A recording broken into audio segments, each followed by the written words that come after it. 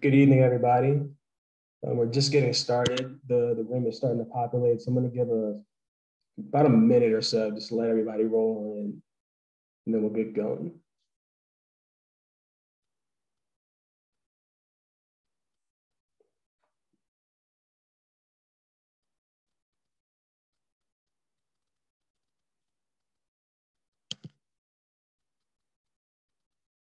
All right. Well, thank you all for joining us tonight. This is a really special night. This is the final workshop in the Solutions for a Changing Delmarva series that we started back in January. So for all of you who have tuned in with each workshop, we really appreciate your continued support. And we're really excited for this workshop that we have planned tonight, just to cap things off.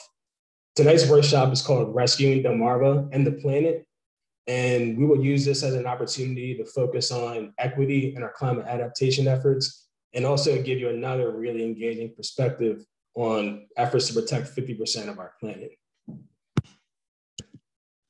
So this is our agenda for tonight. We do have a longer evening planned, but as you'll see at the end of the night, we have a group Q&A on which we'll invite speakers from the previous workshops to come back so you can ask any of those burning questions that have been left over. Hopefully they can give you some great perspective on that. And just some quick housekeeping things. As always, as we've done with this entire series, if you have any questions, please use the Q&A feature. My colleagues and I will be monitoring that throughout each presentation just to make sure that each question gets posed back to the presenter in a time allotted for the Q&A.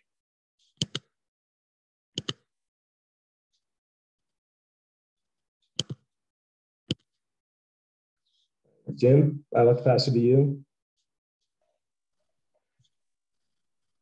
Thanks, Darius. I want to give a special thanks to everybody who's joining us this evening.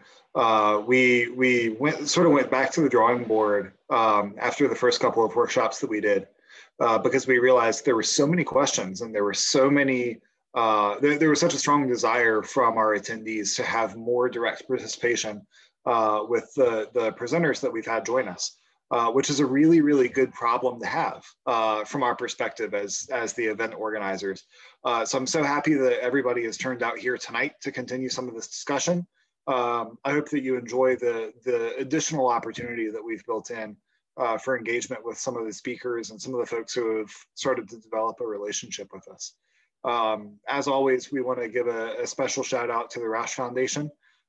For their generous support for the entire workshop series. Would not be possible without them. So thank you so much for this opportunity, Kathy Brill, Phil Roush, and everybody else at the Roush Foundation. I just want to close it out by saying I really, really appreciate everybody's involvement tonight. This is the final event in our series. I've had so much fun with it. I hope that you guys have had so much fun with it as well. Let's get on with it. Thanks, Darius. Thanks for that, Jim. All right, so we have some great featured speakers ready for you all tonight. We're going to hear from Tony Hiss, a renowned author, lecturer, and scholar, and really just a great friend of myself and of Shore Land Conservancy. We're really glad to have him here tonight. We're also going to have Liz Williams-Russell, the Climate Justice Program Director for the Foundation from Louisiana. There's always something to be learned about coastal Louisiana and just what they're doing with climate change and climate adaptation. So we're really happy to have her here and just to see what we can learn and apply here on the Delmarva Peninsula. Tony, do you mind turning your camera on while I introduce you?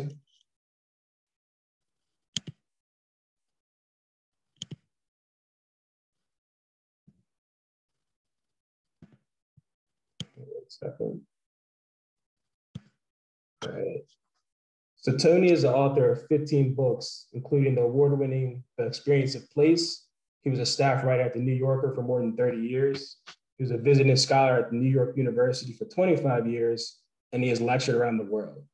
He lives in New York with his wife, young adult writer Lois Metzger. Tony, we're really glad to have you here tonight. I know you have your presentation ready, so on that note, you can unmute yourself and start sharing. It's all yours. Well, thank you, Darius.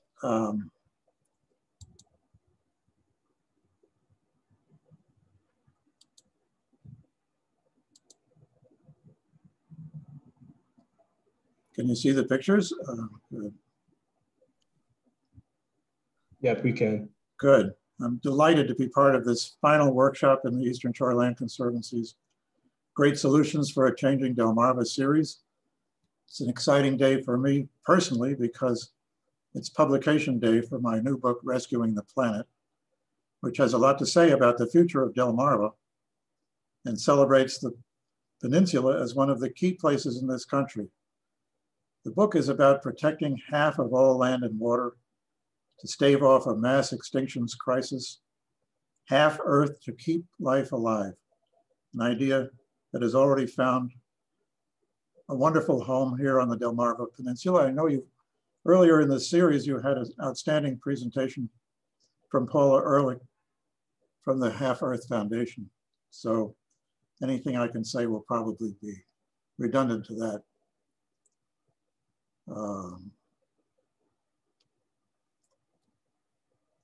Let's see.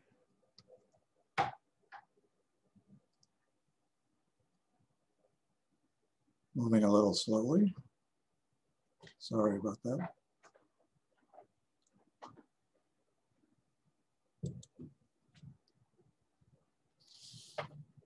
Beyond climate change, the world faces a grave calamity.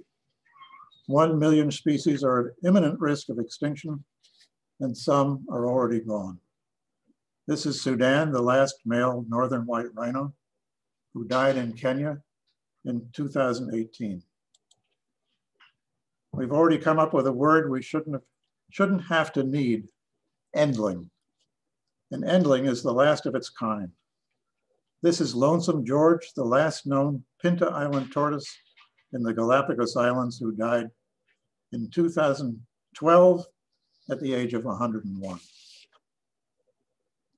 What's happening now is a contradiction to what's been happening gradually over the last half billion years. Despite 5 mass extinctions marked by yellow triangles on this slide, the general trend has been up, even after the cataclysm that killed the dinosaurs 65 million years ago, up and up in terms of more and more life and more species. But now we face an extinction rate that's 100 to 1,000 times higher than anything that's been experienced. Well, we know that North America is a very different place than it was 350 years ago, when a missionary and a philosophy student, Jacques Marquette and Louis Joliet, explored the Mississippi River as far south as Arkansas. They were welcomed by each Native American settlement. They passed and they couldn't go 15 minutes without seeing an abundance of wildlife. One day they caught a catfish so big, they thought that it had the head of a tiger. We know that one of the reasons we got into trouble was because we then displaced the Native Americans. Those in the Southeast were forced to resettle west of the Mississippi along the Trail of Tears. Hundreds, tens of thousands of them, many died en route. For the longest time, we thought we were doing exactly the right thing. Here's an 1872 painting called American Progress. Progress, that's the golden-haired lady with not very many clothes on, who's trailing telegraph wires behind her as she moves west across the continent, accompanied by a covered wagon, a stagecoach, and railroads. And farms follow her, and people and animals are displaced. A bear snarls. Behind her, the sky is getting lighter and lighter as civilization approaches. Fortunately, some people began thinking differently well over a century ago. And that's the hopeful news. Some people have found it possible to look beyond loss to see the great landscapes that contain and sustain so much of life. In the summer of 1900, a young New England forester celebrated having graduated college by bushwhacking up Stratton Mountain in Vermont and shinnying up the tallest tree he could find to look around, where he was overcome by what he later called a planetary feeling. In his mind, he could see the whole range of the Appalachian Mountains as a single place, a realm, he called it, one that needed protection and could be celebrated and accessed by a footpath along the ridgetops, the Appalachian Trail, which then came into being, 2,190 miles long, across 14 states, and entirely constructed and maintained by volunteers inspired by the vision created by Benton Mackay, that young forester.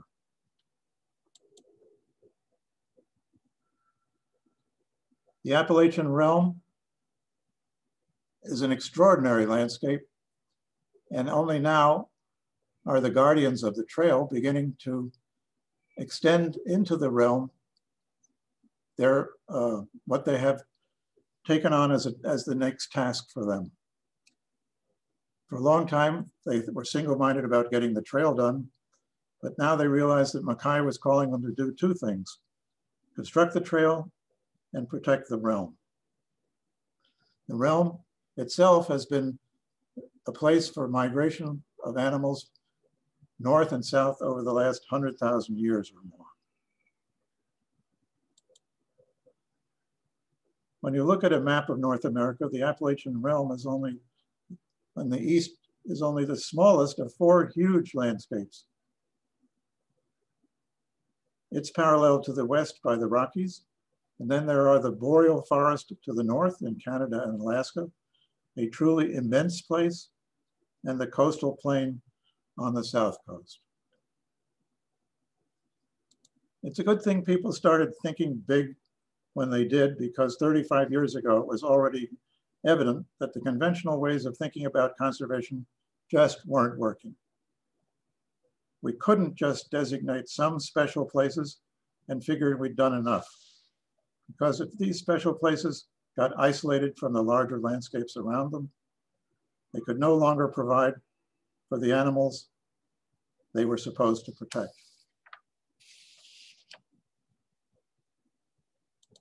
The question I'm most often asked is, but why 50%? There are several answers. One is evidence. A raft of studies has shown that many animals must retain at least 50% of their natural surroundings to thrive. To be precise, there's a range of needs. Some species seem to need 25%, some 75%, and 50 is a way of striking a nice balance. Another reason is math, pioneered by E.O. Wilson, the great champion of biodiversity, without whom none of this would be happening. We can predict, Wilson showed, what will happen if animals and plants lose more space. So far, we've protected about 15% of this continent, and it took us 150 years after setting up Yellowstone National Park, the very first national park in the world, a wonderful American invention, to get this far. But if we bump up that figure to 50% protected land, then 85 to 90% of plants and animals can survive. Not everything, but close to it. Ag, another reason. Even 10 years ago when I started working on this book, 50% still seemed like an awful lot to ask for, wildly ambitious, preposterous. But it could be set up as what's called a BHAG, a big, hairy, audacious goal, like putting men on the moon in a decade. Only this time, it's protecting 50% of land by 2050, 50 by 50. And it's funny how things change. Only this year, the Biden administration embraced the idea of 30 by 30, protecting 30% of the US by 2030 as a first step towards 50 by 50. And suddenly, 50 by 50 is beginning to sound almost commonplace. The final reason is that we use less than 50% of the land.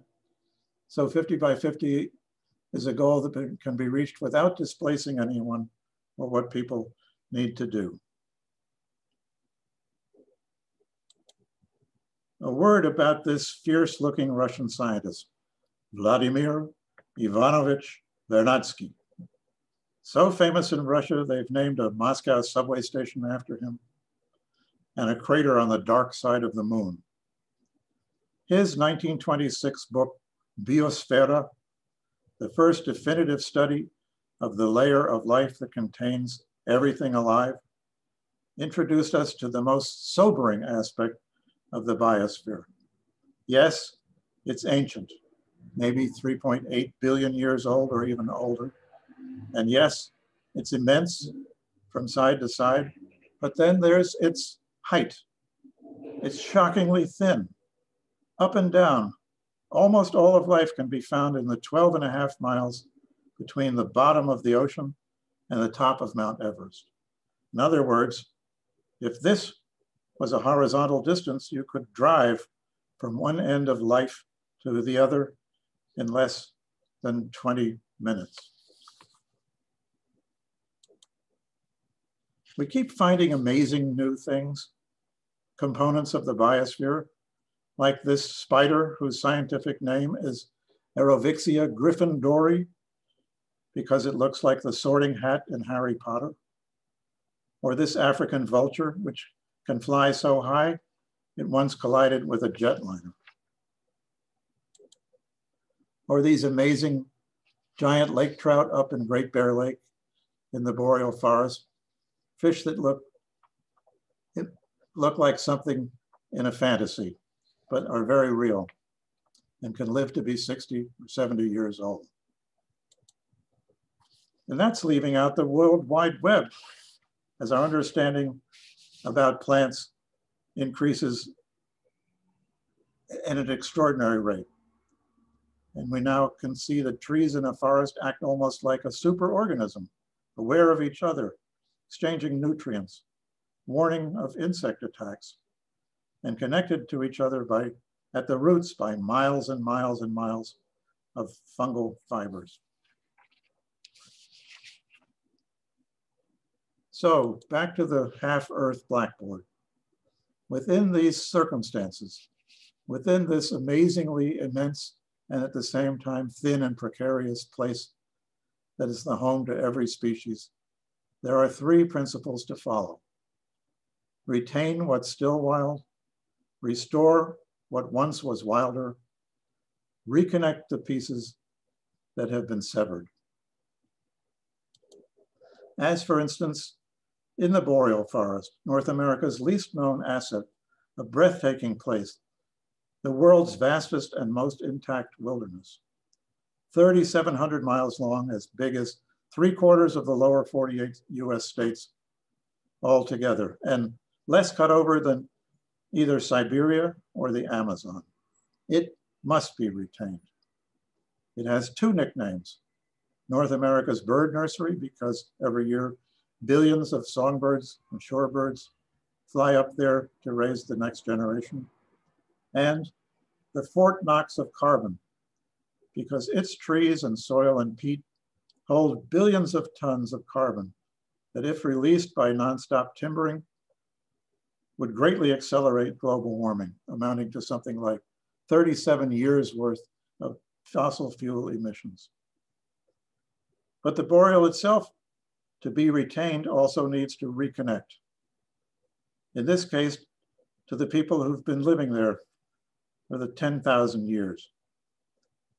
The people who have intimate knowledge of the land and what its plants and animals need. And that's exactly what the Canadians are now doing.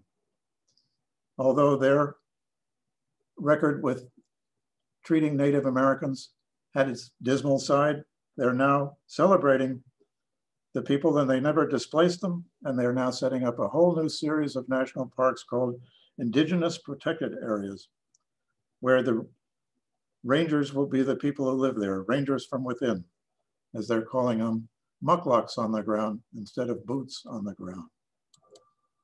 Here's one of the first Indigenous Protected Areas, the EDG, and it coincides with the third of the great landscapes of North America. The fact that one Canadian activist and lawyer named Harvey Locke discovered years ago that you could say that the landscape from Yellowstone Park north all the way to the Yukon was a single landscape, Y to Y, as he called it, a conservation initiative that's made extraordinary progress in the last 25 years. We've also been learning a lot from the animals themselves as we get better at following what they're up to.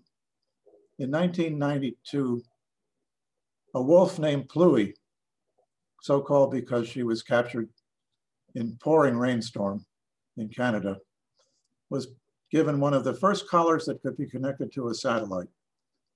For a while they thought, well, she'll wander around a bit. Then they thought, wait a moment, we're not hearing from her anymore. And it was months later that a NASA satellite picked up a signal from Pluie miles and miles away in the south.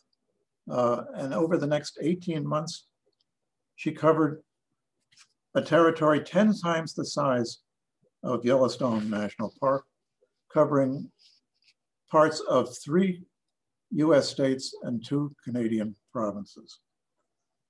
Here was a sudden revelation that the actual living quarters of a wolf were far greater than anything we had suspected. We had to adjust our thinking. Now, the tags we put on animals can be much smaller than they ever were before. And here's Martin Wachtelski, an amazing German scientist who has taken the idea to its ultimate, which is he set up antennas on the International Space Station, which will be able to monitor hundreds of thousands of animals simultaneously and track their whereabouts across the globe, what he's calling the animal internet, just about to launch. Back to the boreal for a moment. Retain and reconnect are also connected in the boreal because the Banff National Park is transected by the Trans-Canada Highway, an intercontinental highway, so busy that in summertime, a car goes past every 3 seconds. Devastating death trap for large animals. On US highways, 1 to 2 million large animals get killed every year. No longer the case in Banff though, because for 25 years they've been building a system of 43 overpasses and underpasses that are there only for animals. And as a result, 200,000 safe crossings have been made by grizzly, mountain lion, elk, and wolves. It's time, they say, to make roadkill an obsolete word. In that fourth landscape along the south coast, there's a variety of habitats. At the bottom, there's a picture of the amazing longleaf pine forest, which was once the mainstay of that whole region of the country, but was leveled almost entirely after the Civil War as a new way of making money. It's probably the reason Scarlett O'Hara in Gone with the Wind said she would never go hungry again. Then there's, in Florida, an imaginative plan put forward decades ago by Reed Noss, a great conservation biologist, of how to connect up the wild landscapes that exist. The longleaf pine is being rescued up in the northwest of Florida, but in a project that was started by a wonderful guy named MC Davis, who a self-made man who began his career raising a stake by playing poker, and later was able to buy 50,000 acres of played out peanut farms, where he began replanting longleaf pine, 500,000 seedlings a year. When I saw him a few years back, he said, well, we're in year 13 of a 300-year project. MC, unfortunately, is gone from us now, but he endowed the project, so it will continue for another 275 years and bring the longleaf pine forest back. Up in the top right, what we see is the first national reserve that was set up in the 1970s. It's the so-called Pine Lands in southern New Jersey. 1 million acres of pine lands. You can go to the top of the tallest hill and look out and see nothing but trees as far as your eyes will take you. This is a landscape in New Jersey, which is the most densely settled state in the country that has fewer people in it than were there at the time of the American Revolution. Speaking of the pinelands brings me to an idea that began to try to come back in this country in the 1970s. It's the so-called Green Line Park idea. The Adirondack Park up in the north of New York State, 6 million acres, is the original Green Line Park, another great American invention. It was originally called a Blue Line Park because a map of it showed circled by a blue line. This is 6 million wild acres, but only half of it is in public ownership. The rest is in private ownership. And yet its specialness is retained. After World War II, the English decided to try this idea, and their whole national park system is based on the Green Line Park idea. Extraordinary landscapes like the Lake District, the landscape that inspired William Wordsworth. And now 30% of Great Britain is in Green Line Park standing. Well, this was going to be the great rollout of the 1970s and 80s. It was going to be a whole new national park system that would supplement our conventional national park system, but this time it would be Green Line parks. The only flaw in the ointment was that this was going to be the great initiative and legacy of the second Jimmy Carter administration. But Jimmy Carter only lasted one term and was defeated in 1980 by Ronald Reagan. Now, on Delmarva, the whole idea is being resurrected. And the Eastern Shore Land Conservancy, in partnership with local, state, county, and federal wildlife officials, is proclaiming the goal of protecting half of the Delmarva Peninsula by 2030, and creating, this time not from the top down, but from the bottom up, an outstanding area. In England, there is the National Park System, and adjacent to it is what they call areas of outstanding natural beauty. Even they admit that's a clunky term. So I propose that perhaps it could be shortened to outstanding areas, or Oases, or OA, or Oases for short. Actually, my wife came up with that brilliant idea. And the first of these Oases is going to be in Delmarva. What a wonderful opportunity, and what a wonderful prototype for the rest of the country. It will take its place in the North American coastal plain. It has so many assets. It's one of the few places where the skies, on the East Coast, where the skies still get dark at night. It's one of the few places that still has so much natural land, as well as farmland that dates back to the 18th and 17th centuries. It's a place where beautiful roads could become, Route 301, for instance, could become the equivalent, the lowland equivalent of the parkways up in the Appalachians, the Blue Ridge Parkway, a lowland Delmarva Parkway, an Eastern Shoreway, if you like. It's a place where, because of limited access, it's always been at least 15 minutes too far away from being overrun by suburbs. So it's a place where quiet still retains. The English and the Europeans have made a specialty in recent years of mapping tranquility, or quiet places. This is another technique we could begin to explore in the Delmarva Oasis. Meanwhile, there are innovations everywhere. On the left, terrible problem in many big cities, including New York, of birds flying into glass windows and plate glass walls, thinking there's nothing there but slamming into the glass. But now many of these buildings are being retrofitted with bird-friendly glass, so-called fritted glass, that gives the birds a chance to shear off before impact. On the right is a green wall with the realization that planting doesn't have to be horizontal, it can be vertical. And this is actually a garage in England with a green wall. The only place where the debarriering has come to a halt is down on the Mexican border. Trump's 18 to 30-foot wall, which threatens the future of 1,500 plants and animals. A construction the National Wildlife Federation calls an ecological disaster.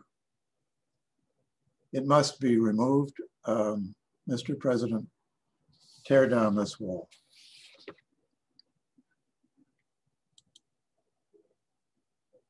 There are lots of ways of getting attuned to the biosphere and its needs. For birders, there's something they call the spark bird.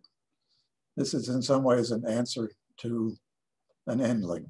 The spark bird is that bird that first caught their attention and mesmerized them, and thereafter became an inescapable and ill-dissoluble part of their lives, something they carry with them for the rest of their days, a feeling of connection to the natural world. But, you know, it doesn't have to be a bird that sparks that interest. It could be a spectacular view, a favorite view. It could be seeing a wildflower burst into bloom in the springtime, or it could be, as it was in Benton Mackay's case, swinging from a treetop and the thoughts that then followed into his head. Thank you very much for this opportunity to share these pictures with you, taken from my book. I hope you'll be interested to buy and read the book, try to cram a lot of stuff into it. And a social distancing special can't actually in these days have a signing of a book, but what I can do is sign these book plates and send them along, and even if you let me know, personally inscribe them to everyone. So Darius, thank you for letting me show these pictures. Thank you for sharing. Thank you for sharing all that great perspective, Tony. We always appreciate it. And we do have some time for Q&A. So if you don't mind hanging with us for a little bit, I'd definitely like to ask you some questions. I would be delighted. I wish I could stay for the whole program, but unfortunately I have to teleport myself to a bookshop in Massachusetts. Man of many talents.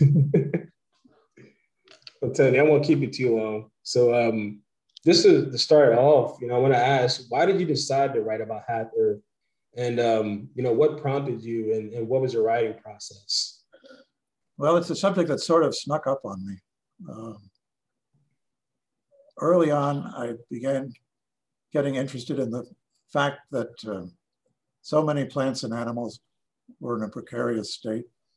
And of course, there was, at that time, much more attention being paid to climate change without the realization that's been growing so rapidly recently that these are really two aspects of the same problem.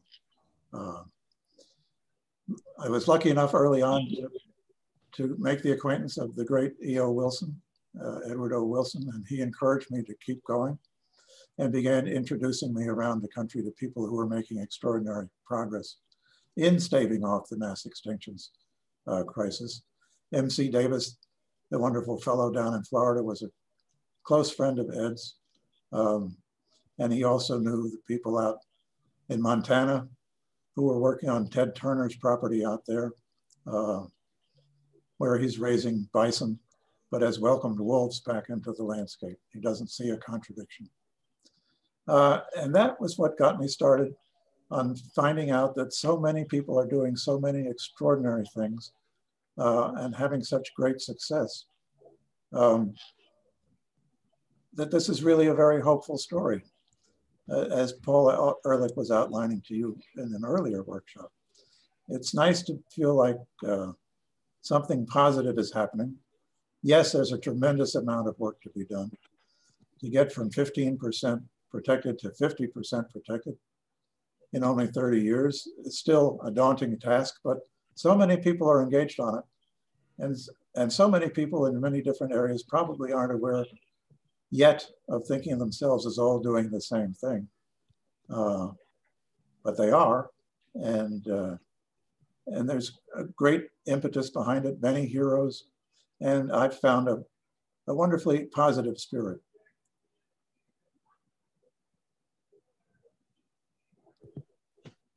I hope that answers your question. Yeah, it does. It does. We have another one for you. What role do you see cities in addressing climate change and protecting or enhancing natural areas? I'm sorry, say that again. What role do you see for cities in addressing climate change and protecting or enhancing natural areas? Cities, did you say? What's that? Did you say cities? Yeah, cities. Well, actually, cities are very much a part of this, and I'm glad you asked that, because it turns out that something like 70% of the parkland in the 50 largest cities in this country is still in natural condition of some kind, forests or wetlands. And they're all making common cause.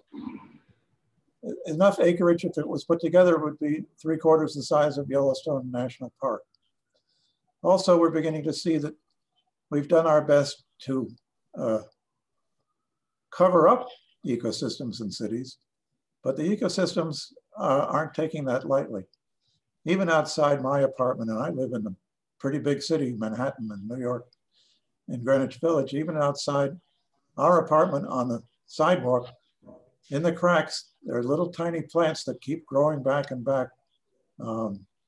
So it's a place where so many things could be done simultaneously to protect the wildlands that are left, to begin to introduce more greenery through green walls and green roofs. There's now a new ordinance in New York that new construction will have to have green roofs, meaning planted rooftops.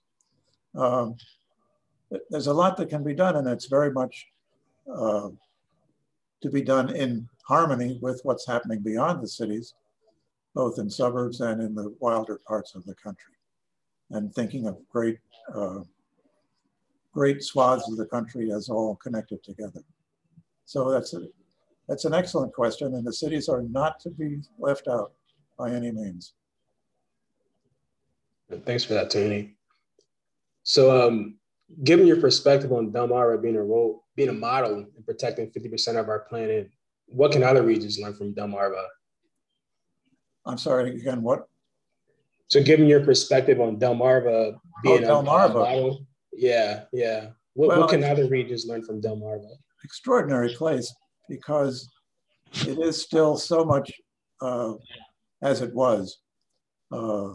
Vast farmlands stretching to the horizon. It's almost big sky country like Montana, except it's right here on the East Coast. And buildings that are 200 and 300 years old, and still a wealth of natural areas as well. Now, of course, we know that sea level rise is affecting the peninsula, and it may well lose up to 10% of its land over the next 50, 60 years. So I guess when we talk about saving 50%, we're talking about saving 50% of what doesn't get covered by water. But that seems very doable, because it's a landscape that's already 30% protected, thanks to the efforts of the ESLC and the naturalists along the peninsula. And it's a place that, as prime farmland, some of the best farmland on the East Coast that's left, is within a day's drive of many of the big cities. So it could supplement the kind of farming that's done now by growing value-added crops that could become farmers market commodities for these big cities. There's so many possibilities, so much possibility. It's such an extraordinary place. And if you guys make a go of it, then you really are the prototype for a whole new set of green line landscapes all over the country, which is an amazing thing to look forward to. It would be a beautiful thing, that's for sure. So, Tony, we have a few more questions for you. Please. So how do you promote natural resources conservation in ways that do not have the economic benefit that can be quantified? Well, that's an interesting subject, because now that there's this convergence of thinking about climate change and biodiversity protection, it turns out that land does a lot to protect us, protect the climate, by keeping carbon stored instead of releasing it into the atmosphere. So there is an economic aspect, even to the part that seems to have no economic aspect. Also, as a spectacular, beautiful landscape on the East Coast, this is a place that can begin to welcome tourists for a special kind of experience that is unavailable elsewhere. And because, boy, is it beautiful bicycling country, because the tallest hill on the peninsula is 100 feet tall. So you can't go too far wrong in pedaling around.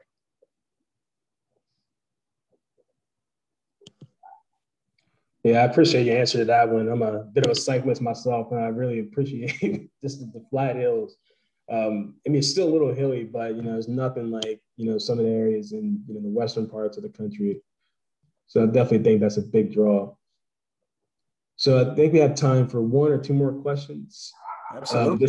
This question is from Wayne Bell.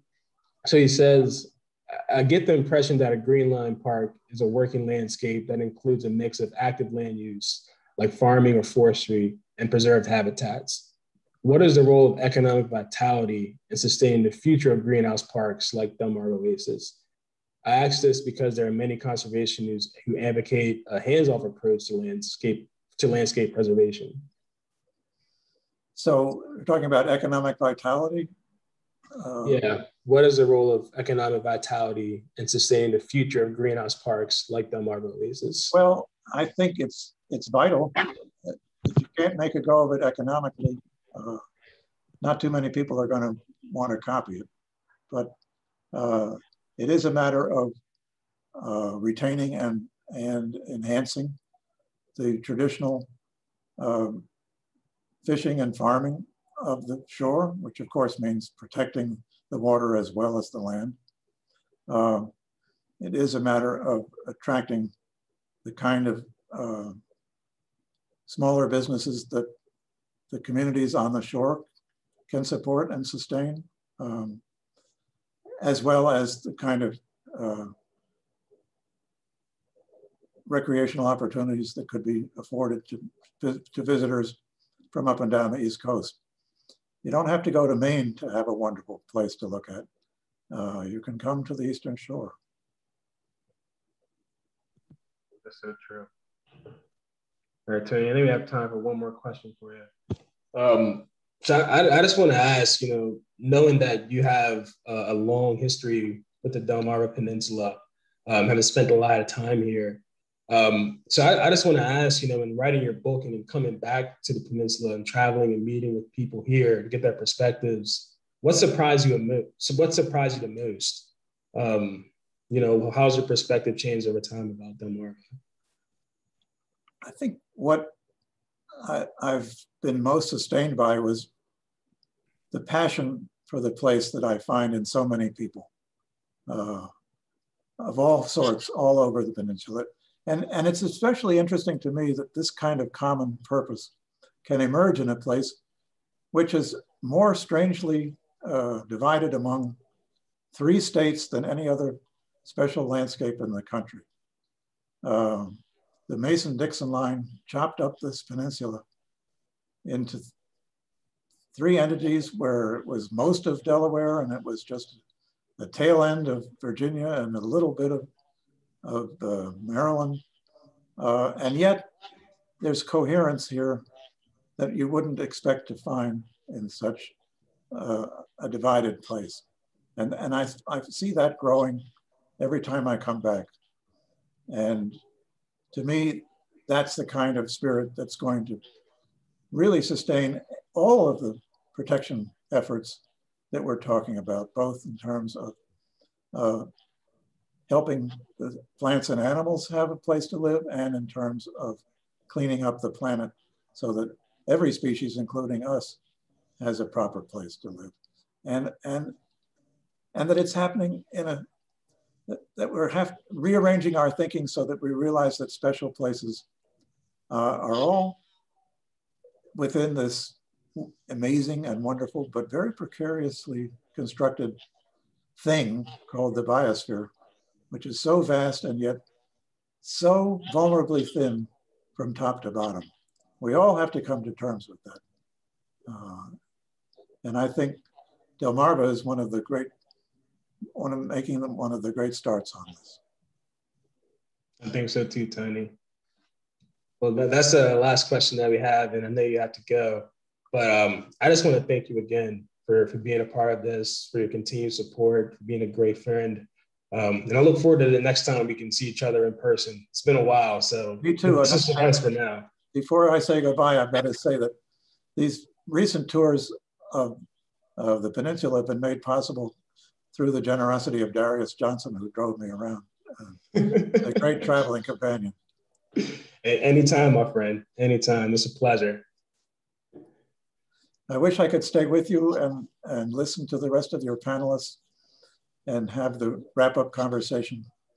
But the fact that you're putting on a series as spectacular as this shows to me that you're well on your way. And Godspeed to you guys. Thank you, Tony. Thank you. I appreciate you. Bye for now. Bye-bye. All right. So that was a great presentation that we had from our good friend, Tony Hiss. And as he mentioned, his book, it's ready. It's out there today. You can get it anywhere online. So we really encourage you to pick that up. And I know a couple of us at ESLC are doing the same. So definitely stay tuned for future updates on Tony's book. So next up, I want to introduce Liz Williams-Russell. Liz, feel free to turn your camera on as I introduce you. Thank you for joining us. So Liz Williams-Russell, she is the Climate Justice Program Director for the Foundation for Louisiana. Her work interrogates the ways that land use, planning, and development solidify inequities, allowing tremendous variations in investment, social service, real estate valuation, criminalization, and access. She is committed to rooting out injustice and bringing about more healthy, just, and vibrant Louisiana. Liz has shared her unique knowledge, having taught within the School of Architecture at Louisiana State University, the Department of Architecture and Landscape within the University of Greenwich in London, London College of Contemporary Art, and Birmingham City University. Liz, thank you so much for being here tonight. With no further ado, it's all yours. Thank you so much for having me, Darius. I appreciate it. Good evening. It's a pleasure to be here with you all and excited to share a little bit about ongoing climate justice work in Louisiana, as well as how it's sort of evolved over the years and what's on the horizon. So with that, I'm going to share my screen and share a bit about where we are and what we've got going on down here. So as Darius mentioned, I am Liz Williams-Russell. I'm the Climate Justice Program Director at Foundation for Louisiana. Foundation for Louisiana was actually started in the days immediately following Hurricane Katrina as Louisiana Disaster Recovery Foundation. And it was meant to be a philanthropic intermediary that could pull in resources from all over and get them out to communities on the ground that were being left out of the traditional philanthropic response, as well as left out of our institutional responses to disaster. Foundation for Louisiana is at its core a racial justice organization, and I have the privilege of directing the climate justice portfolio. We also have targeted work to support inclusive economic opportunity through our community investment fund, racial justice and healing work, criminal justice reform work, and many other facets of the foundation. All that said, again, I'm trained as an architect. It is an accident that I ended up in the field of philanthropy, but I will say that most of the crux of the challenges and opportunities that we face really exist for me, at the intersection of design and policy. And for us to really be able to support our communities as we confront climate change, both in terms of impacts and causes, it's really critical that we understand both how those design decisions are made and the policies that reinforce them, as well as how public will and narrative and the stories we tell ourselves sort of integrate with those decisions.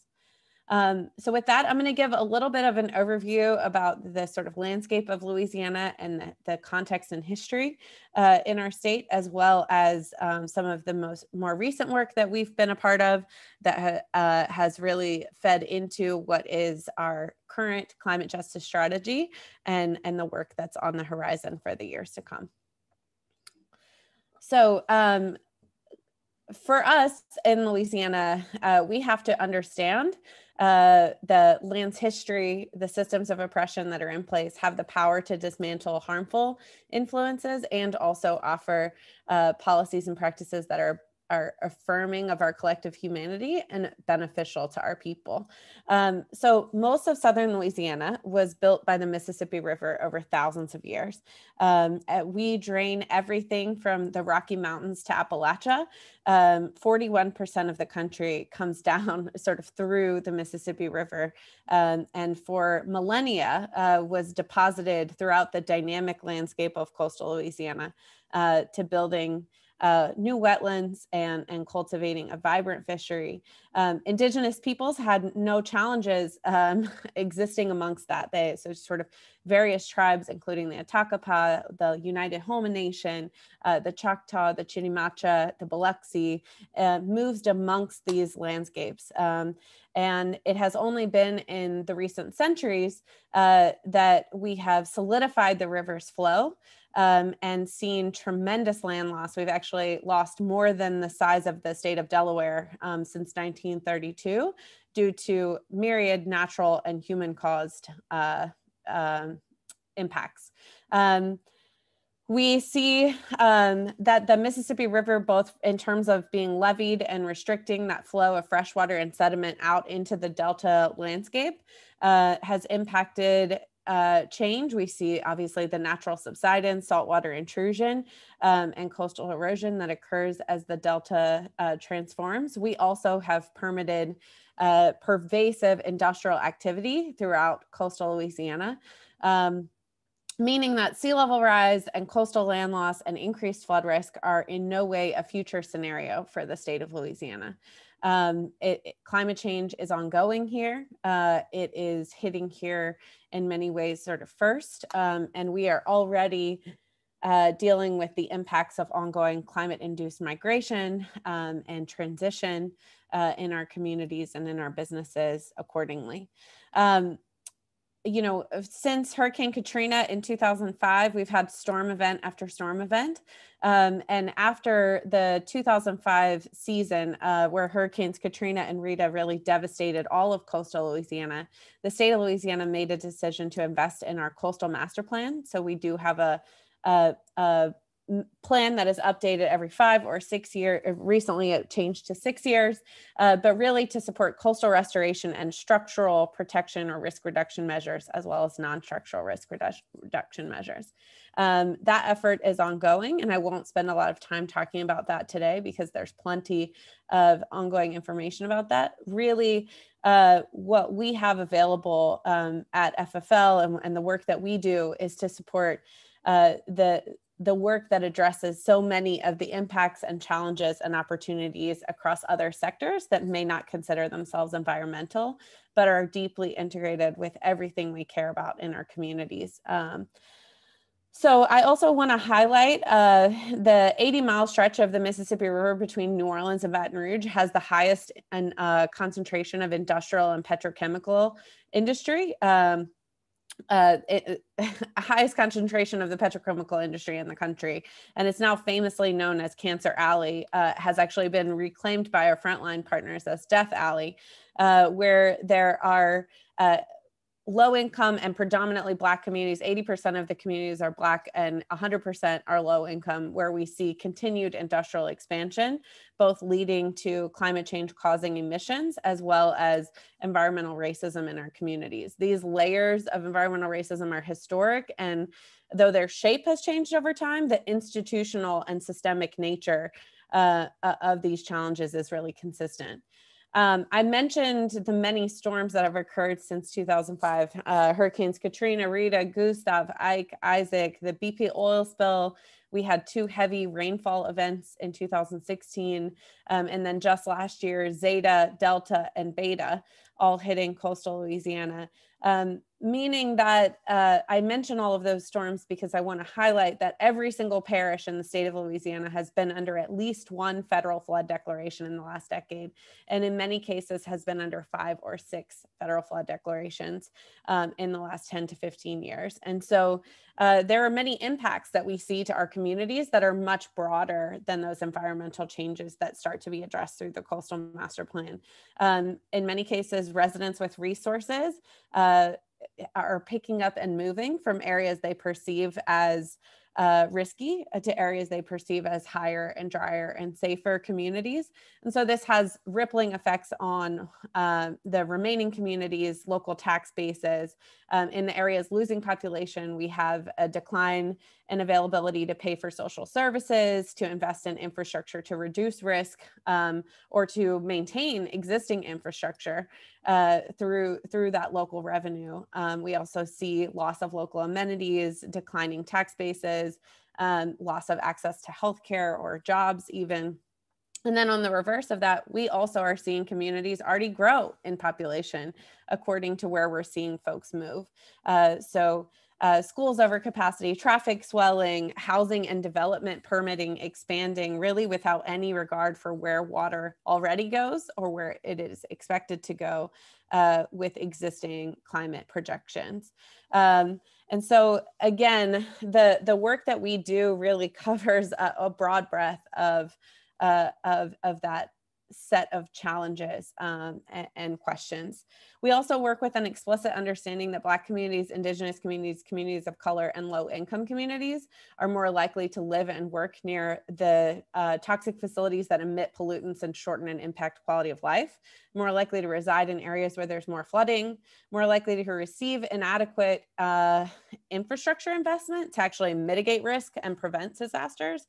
And then also they experience insufficient and delayed recovery and response investments both during and after disaster. So those are just a few of the ways that sort of institutionalized bias and racism shows up in our policies and practices and really influences and exacerbates the existing inequities that are built into our communities. So our vision at the Foundation for Louisiana towards climate justice is that everyday people actually have the opportunity to connect their personal experience of environmental change to different pathways to address those changes and support action in their communities. We want to see our community-based organizations having the space and resources to collaborate and design and actually move concrete climate, racial, and economic justice goals.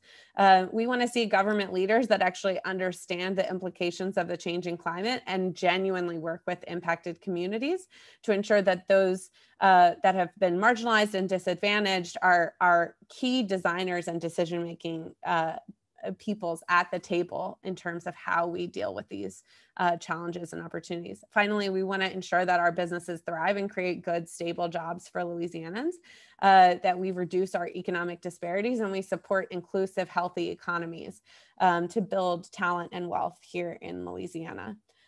I want to start by touching on a program that has been one of our key pillars, both as a way to build relationships, to build trust, to build partnerships, to support networks of actors across the state.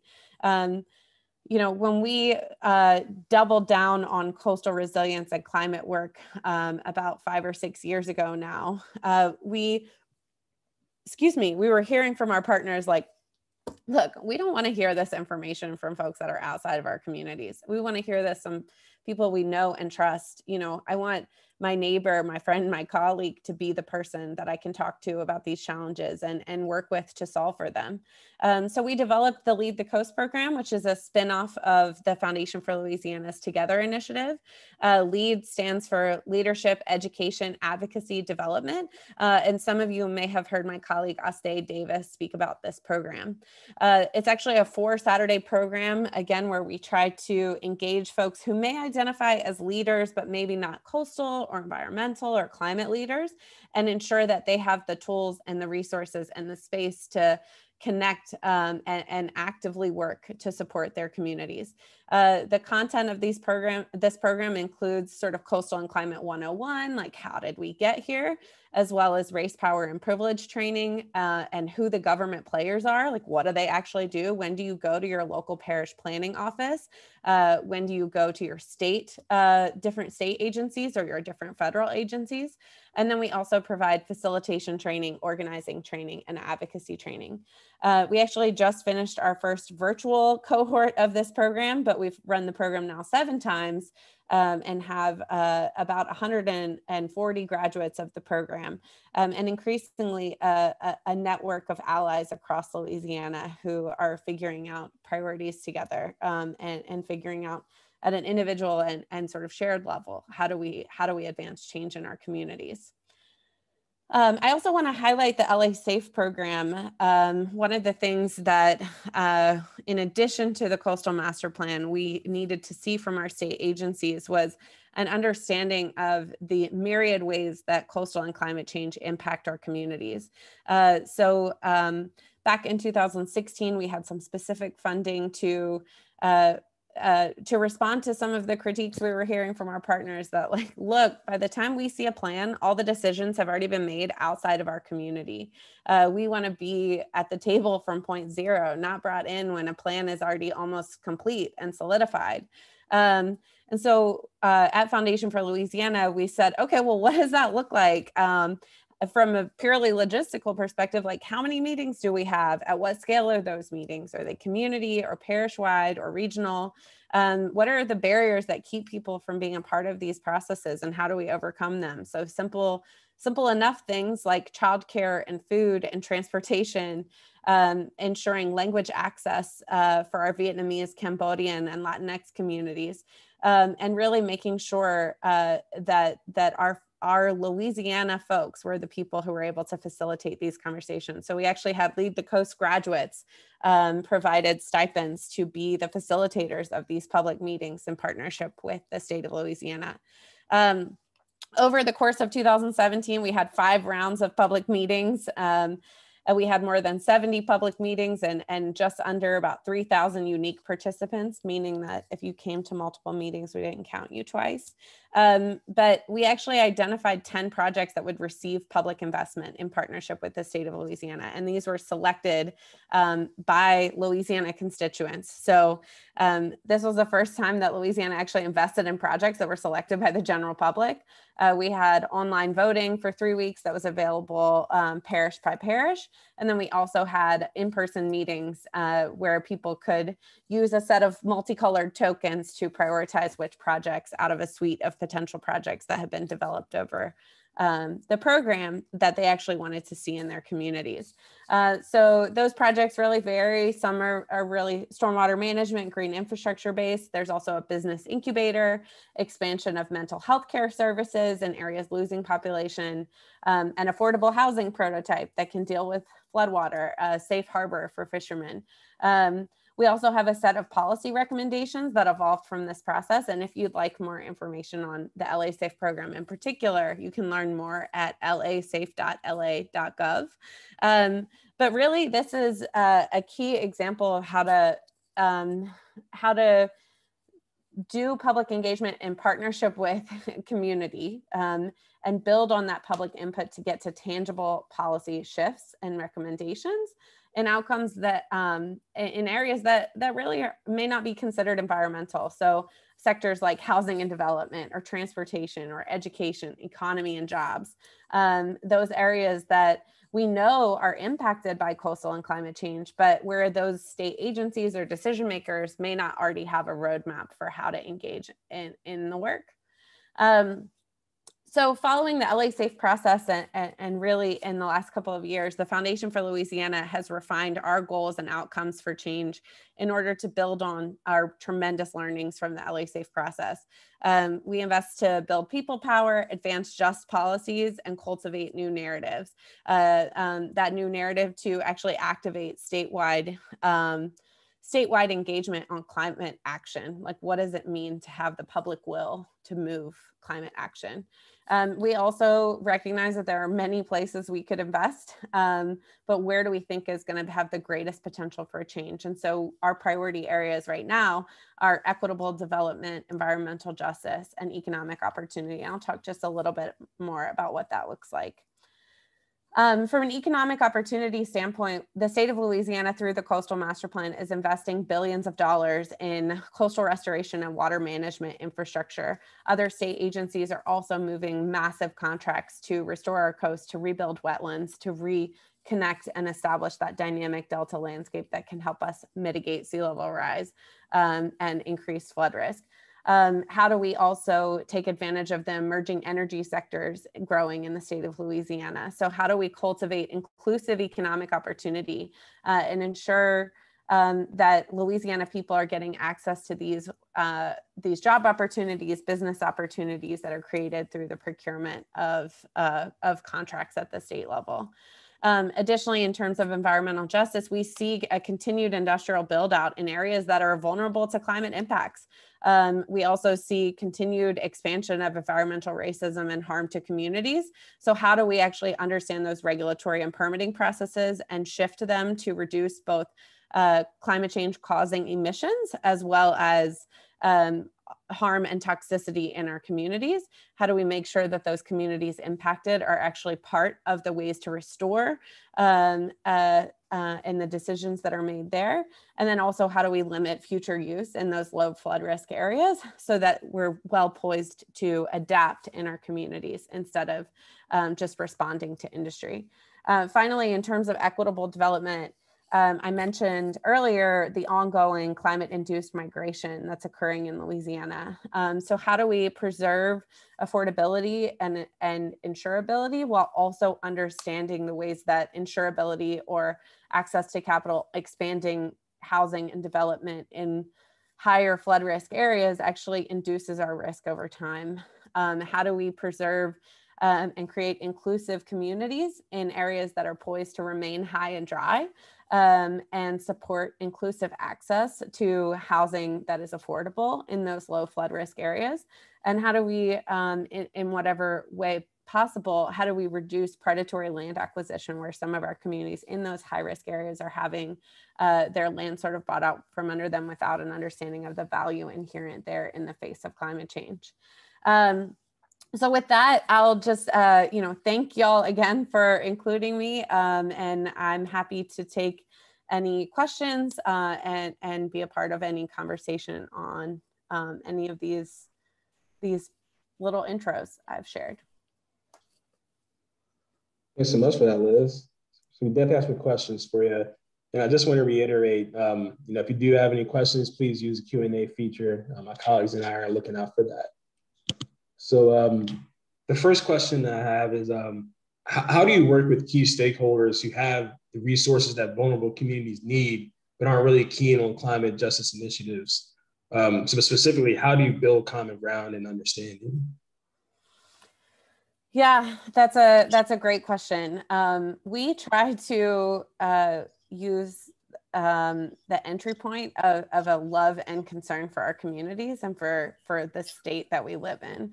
Half of our meetings, we start with what do you love about Louisiana, just as an introductory question, because people so often, if you're in government versus if you're in community, see themselves as on these two opposing sides of an issue and really can't see themselves as related to one another, when in actuality, the folks who are in government are part of these communities too, and influenced by these decisions, even if they're not occurring in their community directly.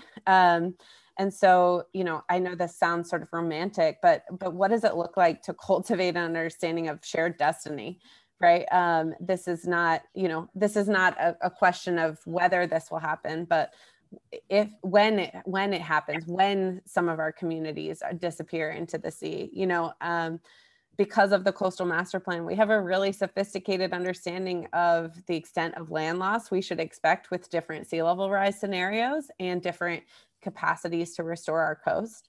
So what does it mean to actually know that and respect the experience of the communities that have been watching land disappear around them for, decades and generations. And so really trying to cultivate that common ground, because ultimately, you know, this is about the future of our families and our communities and our neighborhoods. Right, I appreciate that. So the next question we have, and this has a bit of a lead in. So in spite of all of our similarities, Maryland's Eastern Shore is very different from coastal Louisiana in one key way. Most people in our region who live in waterfront or floodprone areas are among our wealthiest residents. And it would be at least a decade before our vulnerable and marginalized residents find themselves at risk of chronic flooding and climate impacts. So what would you tell Eastern Shore planners and elected officials who want to plan for the future and address risks for those vulnerable today, not a decade from now? That is a really great question. I think the speed of trust is slow, I'll say. And I will say that these are generational challenges, and they're challenges that frankly have to be addressed in partnership with people.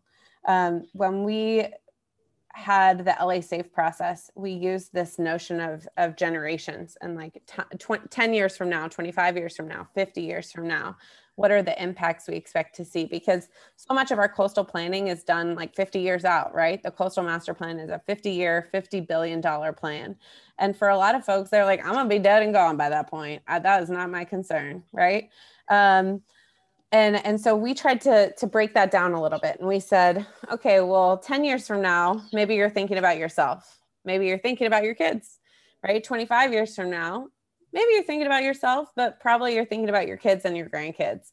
50 years from now, most people in the room, we're not thinking about ourselves. We're thinking about our kids, our grandkids, and the generations that come after.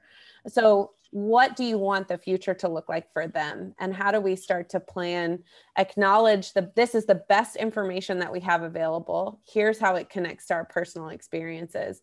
Now, what does that mean? What do you want to see? What do you love about your community? What needs to be preserved? And also what could be better and what could be improved? And how is this planning process actually a part of asking those questions and interrogating improvement? We, you know, in Louisiana, we're notoriously struggle with change. We love our culture and our food and festivals and way of life here. And, you know, just like how you start a gumbo, we'll start a, 45-minute debate in our communities. But how do we actually like use that as an entry point, use the things that people love about the place that we live in as a way to start to together speak realistically about what's possible. I think to the point about, marginalized communities may not be impacted for a longer amount of time. If we could have had time to start now, because people with resources are more financially able to adapt. They're more able, just after a storm event, if one resident had 2 feet of water in their house for a flood event and they have access to credit or can easily move some cash around and go to Home Depot or go to Lowe's and get sheetrock and start repairing their home, they're in a vastly different place than somebody who couldn't get to work, therefore lost their job, doesn't have the credit to be able to put that sheetrock on a credit card, and is just waiting for whatever disaster recovery resources might come whenever the FEMA official finds out that they're still around. It's a totally different experience. And so for me, that means we need to be investing in those places that are on the front lines, even if they're further out, because there is less of the financial infrastructure to adapt. It's that much more important to center those communities now and not wait for like when they're going to get impacted. I struggle this. I get brought up, in the before times before the pandemic, I used to be going out to California to speak all the time. And I was always like, you guys have the most adorable challenges. Like 20 years from now, like 4 millionaires, their houses are going to fall into the water. Like I can't, it's so different than Louisiana. And I hear that. And also there are so many impacts to our communities, and it is generational capacity that is required to prepare for these challenges. So we need to be investing now in the places that are not going to be economically poised to just deal with it and just adapt and just finance their way out of that next piece. So this question is kind of a follow-up to that, and it's a little bit romanticized, I'll say. But I just want to ask you, how can people in vulnerable areas like coastal Louisiana, coastal Delmarva, coastal Florida, how can they stay optimistic and engaged in the fight and, just our efforts to adapt to climate change? Or how are they staying optimistic and engaged in your region? I'm going to be honest, I feel like folks are tired. I feel like, it's like everybody's just trying to make it, especially in the context of the pandemic, and just trying to like keep the lights on, sort of mentally and emotionally, as well as physically. And so it is really tough. I would say what I see that's giving folks the most energy in Louisiana is knowing that they're not doing this by themselves. And the more isolated that folks are, whether it's like an individual organization that's like, we're the only people in this place that's saying the thing, the more isolated that they are, the more exhausted that they feel. And so I see tremendous strength and potential in these sort of constellations of relationships that we have emerging. And in some cases, they're emerging around like XYZ set of things is being talked about at the state of Louisiana, and they're asking for public input. And like, there's 4 organizations that work with different networks of people and different communities, and they're trying to work together on it. And there's almost like a solidarity in being able to do that together. But there's also, I think, some of those same individuals who are playing leadership roles at those organizations are almost being sounding boards for each other. There's I don't know how I ended up being this person who has to know all this information, but at least I get to talk to you and you and you, and we get to all share about where we are, because again, we are a part of these communities, right? This is personal. This is my house too. This is my future too. This is my family, and where my kid will get to live or not. And the culture that they'll get to see or might have washed away. Or the language and accents that will disappear, or the ways of cooking and battling about how you make a roux to start that gumbo that are so different from bayou to bayou. For me, it's the relationships and knowing that we're in this together. That's also a romantic answer to you, Darius, but that's what's giving people energy. Yeah, that's powerful perspective. We're all sociable beings. We need each other. We got to come together on this stuff, find that common ground. So I'm totally feeling what you're saying. I do want to ask, kind of go a little bit deeper on a specific example, really. I'm just curious to know if you have any specific examples of, communities who have dealt with that struggle to survive and just the need to stay engaged and optimistic, and if they've been able to turn that into some type of silver lining. Do you have any examples of that? Yeah, I will. I'll highlight the leadership of the Pointe-Nochene Indian tribe in Terrebonne Parish in South Louisiana. There has been, so this is an area of South Louisiana that doesn't have a levee. Y'all may know, so many of our communities have different levees that have been built over different time periods that reduce risk for some folks and not for others. But this particular area has really been just sort of watching the land disappear around them for decades and generations. And there's these different sort of individual and community-based adaptation measures that have evolved over time. Wonky policy adaptation measures, right? But it's like, you know, the Pointe-au-Chien tribe has built these elevated vegetable gardens to where when there's a high tide and the water comes into their community, they don't lose their whole community vegetable garden, right? So there's like these things that they've designed to be able to adapt to that particular instance. You know, people just tie up a pirogue, which is, you know, a Cajun vocabulary for a canoe or, or a little wooden skiff, but people just tie up pirogues to their house. And it's like, okay, well, this is how I know I'm adapting in this place. It's time limited, you know, because it's like, it depends on how fast the water encroaches and whether or not the next storm comes to this community or goes a few parishes over. But there are things that like make it that much more tolerable, and the ability to like maintain your culture and your place for as long as you can. Yeah. I think there, again, it's like, it's the relationships in community that are giving that silver lining. Right. I appreciate that. So I want to ask a question about climate migration. And really, I just want to understand from your perspective, when are people typically prompted to retreat due to climate threats? So really, you know, when is enough enough? Mm-hmm. Mm-hmm. You know, it feels like a particular, I've been talking about this a lot in the last year with different folks, because this question comes up a lot. So from a sort of evidence-based perspective, and there's more information on this at lasafe.la.gov, but also we've invested in some different research around the population movement thresholds and when those occur. Because it's people above a certain income level who tend to move, and that income level varies, but you can kind of see the patterns from geography to geography.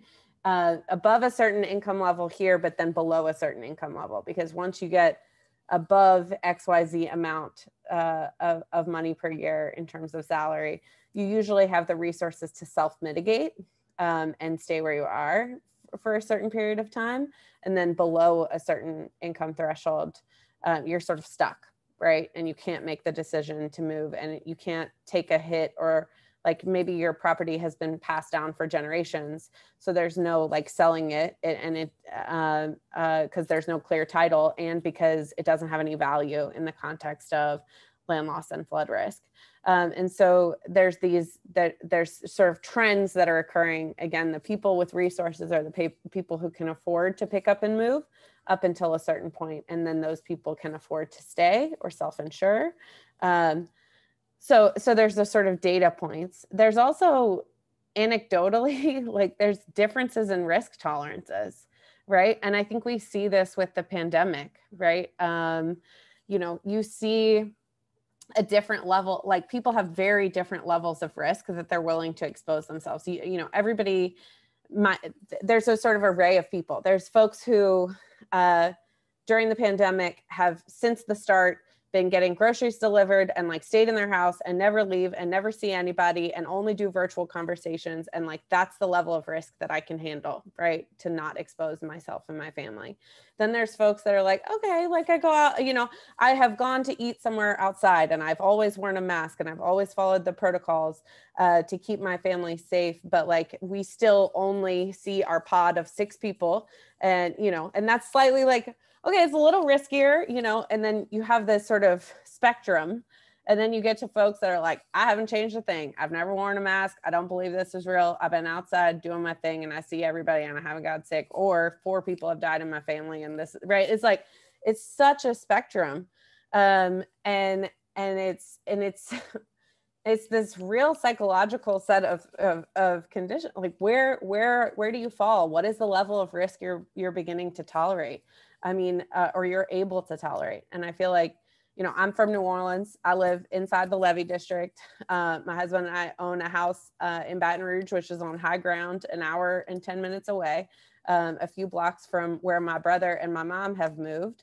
But for us, it's like, we want to live in New Orleans. We want to keep staying here. That, based on what I do and what we know, we're not going to pass on property in New Orleans to our kids as an inheritance, it won't have value. But does that mean we never want to buy here? We've decided like we might have to think of it as a purchase and not an investment. It won't grow in value over time, but we're going to get a ton of enjoyment out of it.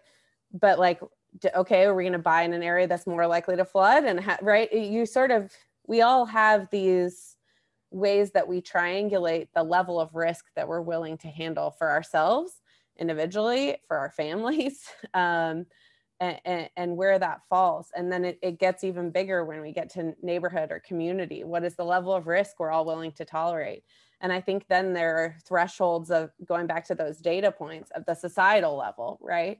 Where it's like, well, you, Liz, may feel comfortable thinking of your house as a purchase and not an investment, but the financial institutions that create that opportunity for you may not, right? And so when do all those thresholds start to fall into place?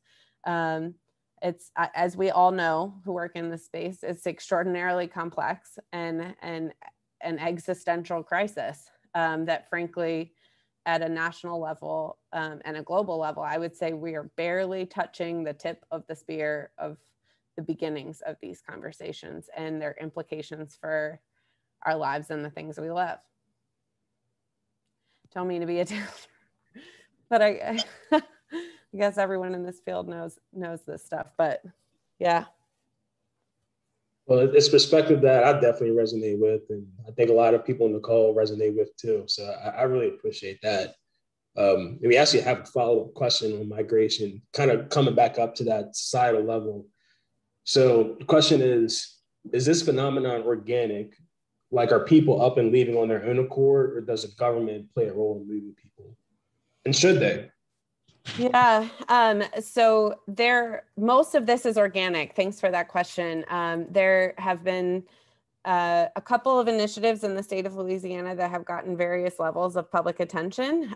So many of you will have heard about the Ile-de-Jean-Charles Resettlement Project. The focus it's gotten in national and global media is frankly like a lot less nuanced than the reality on the ground. But it is, it's extremely challenging, right? And folks who have all the best intentions across the board, whether it's multiple tribal chiefs who have some of the residents and tribal members on the island, or members of government who are trying to support the sort of transitioning away from one place and the establishing a new community in a new place that's poised to thrive. There's all the best intentions, and also our government, there's lots of questions around like, are we resourced? Is our infrastructure of our governance system actually stood up in ways that are equipped to do this? And the answer so far is generally like, no, our governance systems at various levels of government are not stood up in ways that can answer the complexity of these questions, right? And in Louisiana, we have multiple state agencies who are like, don't talk to me about the thing because that's not my job, right? This is my job. And who can blame them? Because it's like we've divested from government for so long that one staff person is supposed to do 18 jobs, and they're supposed to handle like the existential crisis of an entire community and be able to do that in a way that honors the history and the complexity of that landscape and sets them up for a new life. Like our systems aren't built to do this. So one of our partners is actually, one of our nonprofit partners and grantees is actually working with all of the state agencies in Louisiana to basically go, what is your mission? What are your existing programs, existing investments, existing assets? How are those things going to be impacted by climate change and coastal change? And how can we adjust or expand what is the mission and values and processes of your organization and your agency in order to better accommodate for those things, even if not perfect. And then also, how do we understand that agency and that one and that one and that one? And actually all of these state agencies are part of this bigger puzzle. But this is just the beginning of work. Again, this is where I come back to the generational nature of these challenges, to really face, the questions, because like Our Office of Health and Hospitals is not thinking about at a systems level the mental health impacts of storm after storm after storm, and or watching land disappear around you and the societal shifts that are occurring in those communities. They're also at the same time not thinking about healthcare access, even in areas losing population, or how to prepare for growing population in other areas. You know, to transition to another state agency, like our Department of Transportation manages our floodplains. They don't pay attention to the horizontal movement of water. So like what, you know, no agency, it is within their current mission and scope to just handle even the more specific questions, much less we're talking about a massive relocation, both organically and facilitated, of thousands, or if not hundreds of thousands or millions of our residents. So there's a whole different set of questions I feel like we need to be asking ourselves around the call to action from government, and what that looks like at different scales, and where is government actually capable of doing this work, and how do we support our community-based governance structures and our community-based decision-making to move our own self-determination.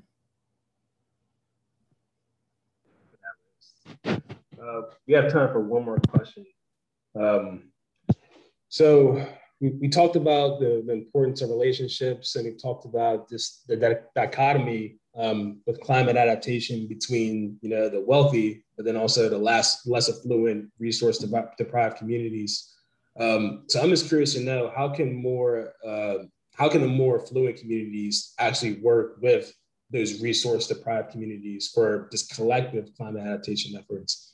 You know, especially those communities that, you know, right adjacent, you know, some of those wealthy property owners, or, you know, however it might line up. That's a great question. For me, it goes back to policy and the types of like zoning and land use decisions that we make at the county or parish level. Oftentimes, you know, many of our states around the country don't have a statewide planning office or statewide land use decision-making or zoning and ordinance sort of structures. And that's a real place where wealth distribution is in some cases determined or influenced by those types of decisions. So for example, you know, wealthier communities standing in solidarity with the low income community that's likely to receive XYZ new petrochemical facility or industrial build out, you know, instead of, we don't want it in our backyard, but I'm not worried about wherever else it might show up. You know, how do we actually see ourselves as connected in that? And see some of those decisions as bigger. You know, how do we, this is such a crisis of our country right now, obviously, but like, you know, when we're talking about questions about, you know, transit access and how do I be able to get to a job? How do I, as a person who could afford to I have my car, right? I can drive to work. How do I understand that doesn't mean everybody can? And it's important that there's access to public transit to get to that economic opportunity, which might not end up in that community. Like we're so disconnected from being able to see that shared destiny and the collectivism, as opposed to, what do I need for my community to be independent, or my family to be able to be okay? You know, we're not apart from the places we live. We are a part of those places. You know, it matters that we can see ourselves as that. I think the only way to get there, though, is frankly relationships across those places. So for us with the Lead the Coast program, it's been really critical to get community leaders to be a part of that work, who across some of those spectrums, low-income communities as well as the wealthier communities, understanding a bit of the nuance of the relationships between Black communities or Indigenous communities that exist in Louisiana, ensuring they're both there, you know, ensuring that there's bridges, and that those bridges are being formed through relationships and through actually my personal experience isn't that far from your personal experience, and how do we actually create the space for those conversations? Thank you so much for that, Liz. And yeah, that's our last question. So I just want to say thank you so much for your presentation, for your candid perspective and your honesty. As I said before, I think it's something that resonates with all of us and we all can learn a lot from. And a lot of it just starts with checking ourselves, looking in the mirror, and recognizing that we all do have a shared common cause with this. So again, really appreciate you. And thank you, Darius. Yeah. Thank you for having me. It's a pleasure. It's a pleasure. Sure won't be the last time. All right. So on that note, I want to introduce my colleague, Jim Bass, again.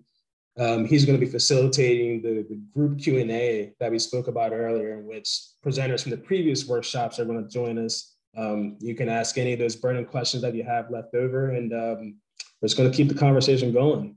So on that note, Jim, it's all yours. Thank you, Darius. I'm going to remind all of our participants on the call this evening that we're going to be handling this through the Q&A function down at the bottom of your Zoom screen. So feel free to go ahead and drop questions in. Just flag, as you're putting the questions in, make sure to indicate whether your question is directed towards all of our panelists or a few of our panelists or just one person individually. We've got some questions prepared, but really this is all about expanding the engagement opportunity between our participants and our speakers. So for the speakers, I'm going to reintroduce everybody to the whole group. As I call your name, please go ahead and turn on your camera and feel free to unmute yourself, and we'll start diving into the questions. So from our very first workshop, we've got Paula Ehrlich with the E.O. Wilson Biodiversity Foundation. Thanks for being with us, Paula. We've got Don Bosch with UMSES. Don, thanks for being with us tonight. Good to see you again, Paula. From our second workshop, we've got Laura Linick with the Cultivating Resilience organization. And hi there, good to be with you tonight. Hey, thanks for being with us, Laura. And we've got Trey Hill with Harborview Farms out in Rock Hall. Good to see you again, Trey. From our third workshop, we've got Katie Svidlieri with the Georgetown Climate Center. Welcome back, Katie. And we have Khalil Kettering from the Nature Conservancy's Maryland, DC chapter. Thanks for being with us again. And I think you guys will remember most recently, Liz Williams-Russell from the Foundation of Louisiana. All right, so again, please use the Q&A function to ask questions of our participants. I've got a few here ready to go. All of these questions that I've got are directed for all of our panelists. So I'm not gonna ordain the order or anything like that. So let's just dive in and have some conversation.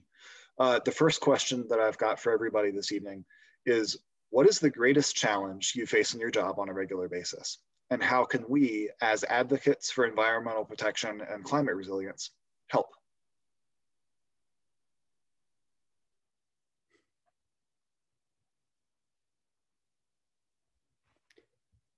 Well, I'll break the ice, and I just want to say, Liz, we haven't met, but I'm a native of New Orleans and lived in Terrebonne Parish, that you talked about, where the Pointe-aux-Chenes community is, and so on, for a decade. And so I was almost in tears listening to you describing the threat we're under. And so I've gone full circle in my job for almost 27 years. I managed a research program in the University of Maryland dealing with the Chesapeake Bay, dealing with the Eastern Shore. And I guess we had some of the same frustrations that you did, getting people to listen to reality, listen to the hard evidence, and so on. And so after I retired from that, I'm actually now working with the National Academies of Science on the Gulf Research Program. And we're actually going to bring our resources and talent and the scientific talent to kind of address some of the problems of the Gulf Coast. So I think there are some very interesting parallels between what Liz talked about and what we see on the Eastern Shore. they're at warp speed. Things are happening much more rapidly there, but in many ways, the same things are happening on the Eastern Shore.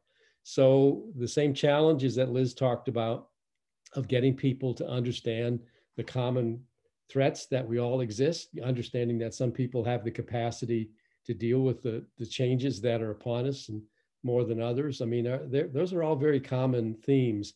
The one thing that we don't share is that we don't have the other big challenge in coastal Louisiana of this big dependence, economic dependence, historical dependence on oil.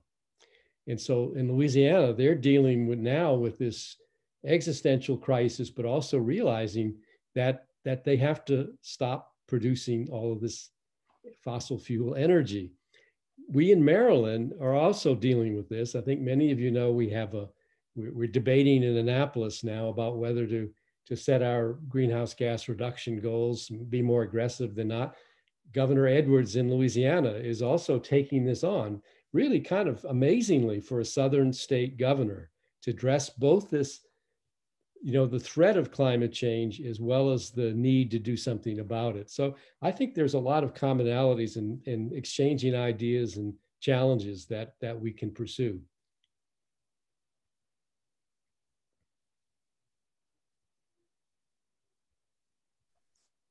I would just say, following on Liz's comments about embracing a shared destiny and understanding that we're all in this together, I would say from my perspective, that's a really difficult nut to crack. We're a very individualist society. All of our systems are set up in that way. And so I think that going forward, something else that Liz said that I really appreciated was the government's not set up to do this, and how we're going to have to rethink how we actually make decisions. And for example, I'm wondering about how mutual aid societies might be able to be retooled or repurposed, or that idea be repurposed, so that we begin to bring community kind of grassroots efforts into play as another, not to replace, but as another tool for beginning to do this kind of longer term thinking, planning, visioning that's needed.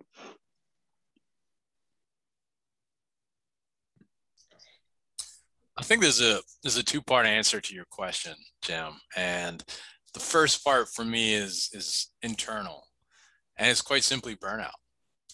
Burnout's one of the biggest challenges because there's so many things for us to tackle when we're looking at sustainability and environmental issues. And by the nature of our work, we want to tackle all of them, but you can't.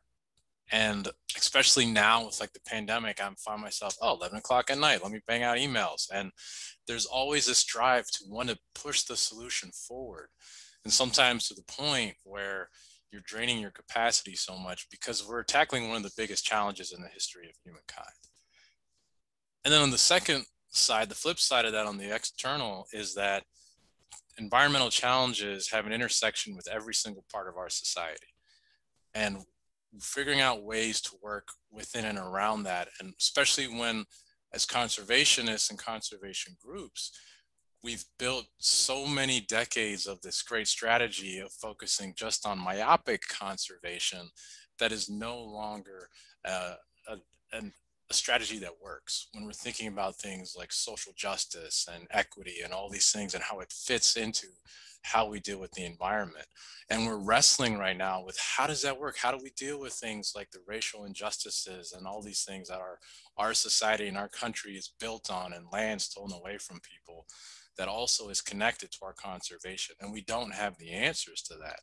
But it's a really big challenge because it's this combination of these wicked problems, social inequities and injustices, and environmental challenges that are built and layered on top of each other. I think building on Laura and Khalil's points, two of the challenges I think I confront a lot in my work, which deals with coastal adaptation and resilience, is shaping an accurate narrative and shaping expectations of communities that you work with. So for example, some of the work I do deals with managed retreat or climate migration, relocation, whatever you want to call it. And some of the people that dominate the narrative are the ones that say, no one's going to live on the coast and everyone's going to move to Minnesota in 50 years. That's not going to happen. And so how can we create a more productive dialogue by letting people know, here is actually sort of more of the risk you're facing. Here are the tools and opportunities and choices you're presented with across the spectrum. There's not going to be a one-size-fits-all approach to coastal adaptation and resilience. Let's have a dialogue with communities and figure that out. And I think also building off Khalil's point, there's shaping expectations in terms of the long-term and complicated nature of these problems. And so you have to have sort of small bites at the apple, and that may not mean progress to somebody else. But if you can sort of show them how that fits into the bigger picture of things, that might resonate with them more, because you start small and then hopefully you can make it bigger, but that small progress still means something to the people that you're helping.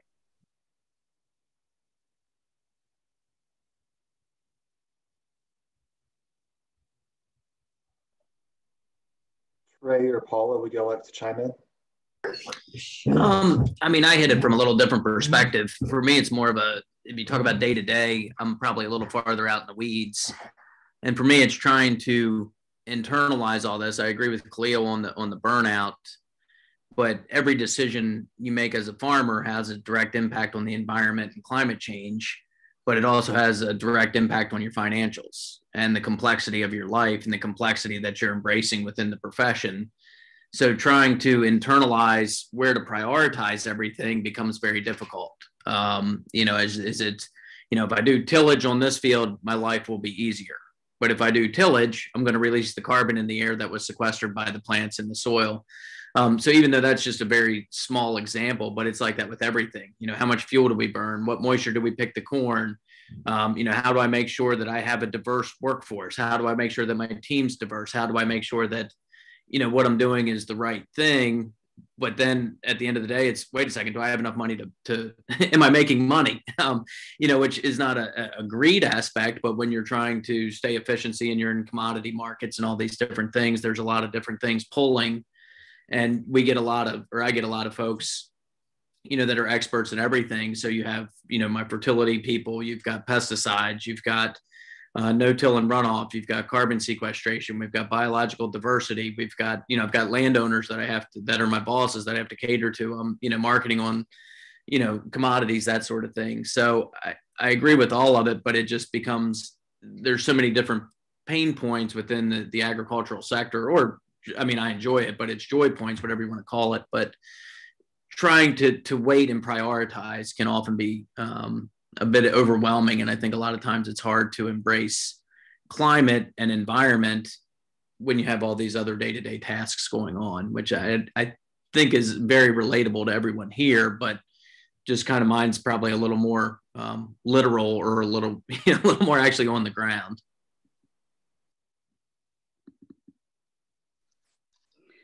If I could just jump in here to say, what I'm hearing from everybody is this is really big, complex problems. And how do we manage day to day or short term while keeping the big picture in mind?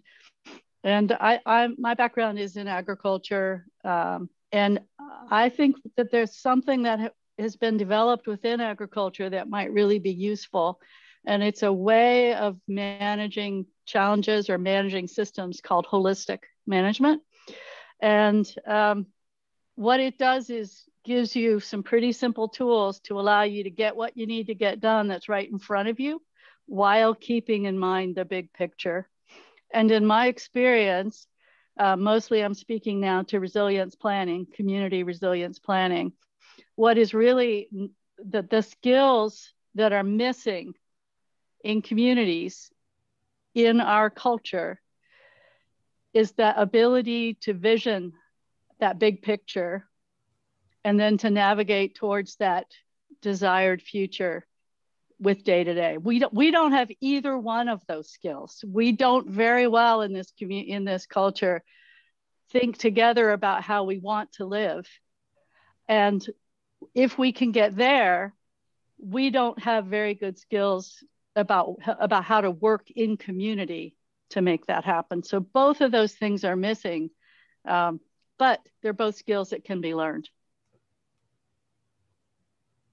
Yeah, thanks for that, Laura. I was actually thinking we're really talking about core values, right?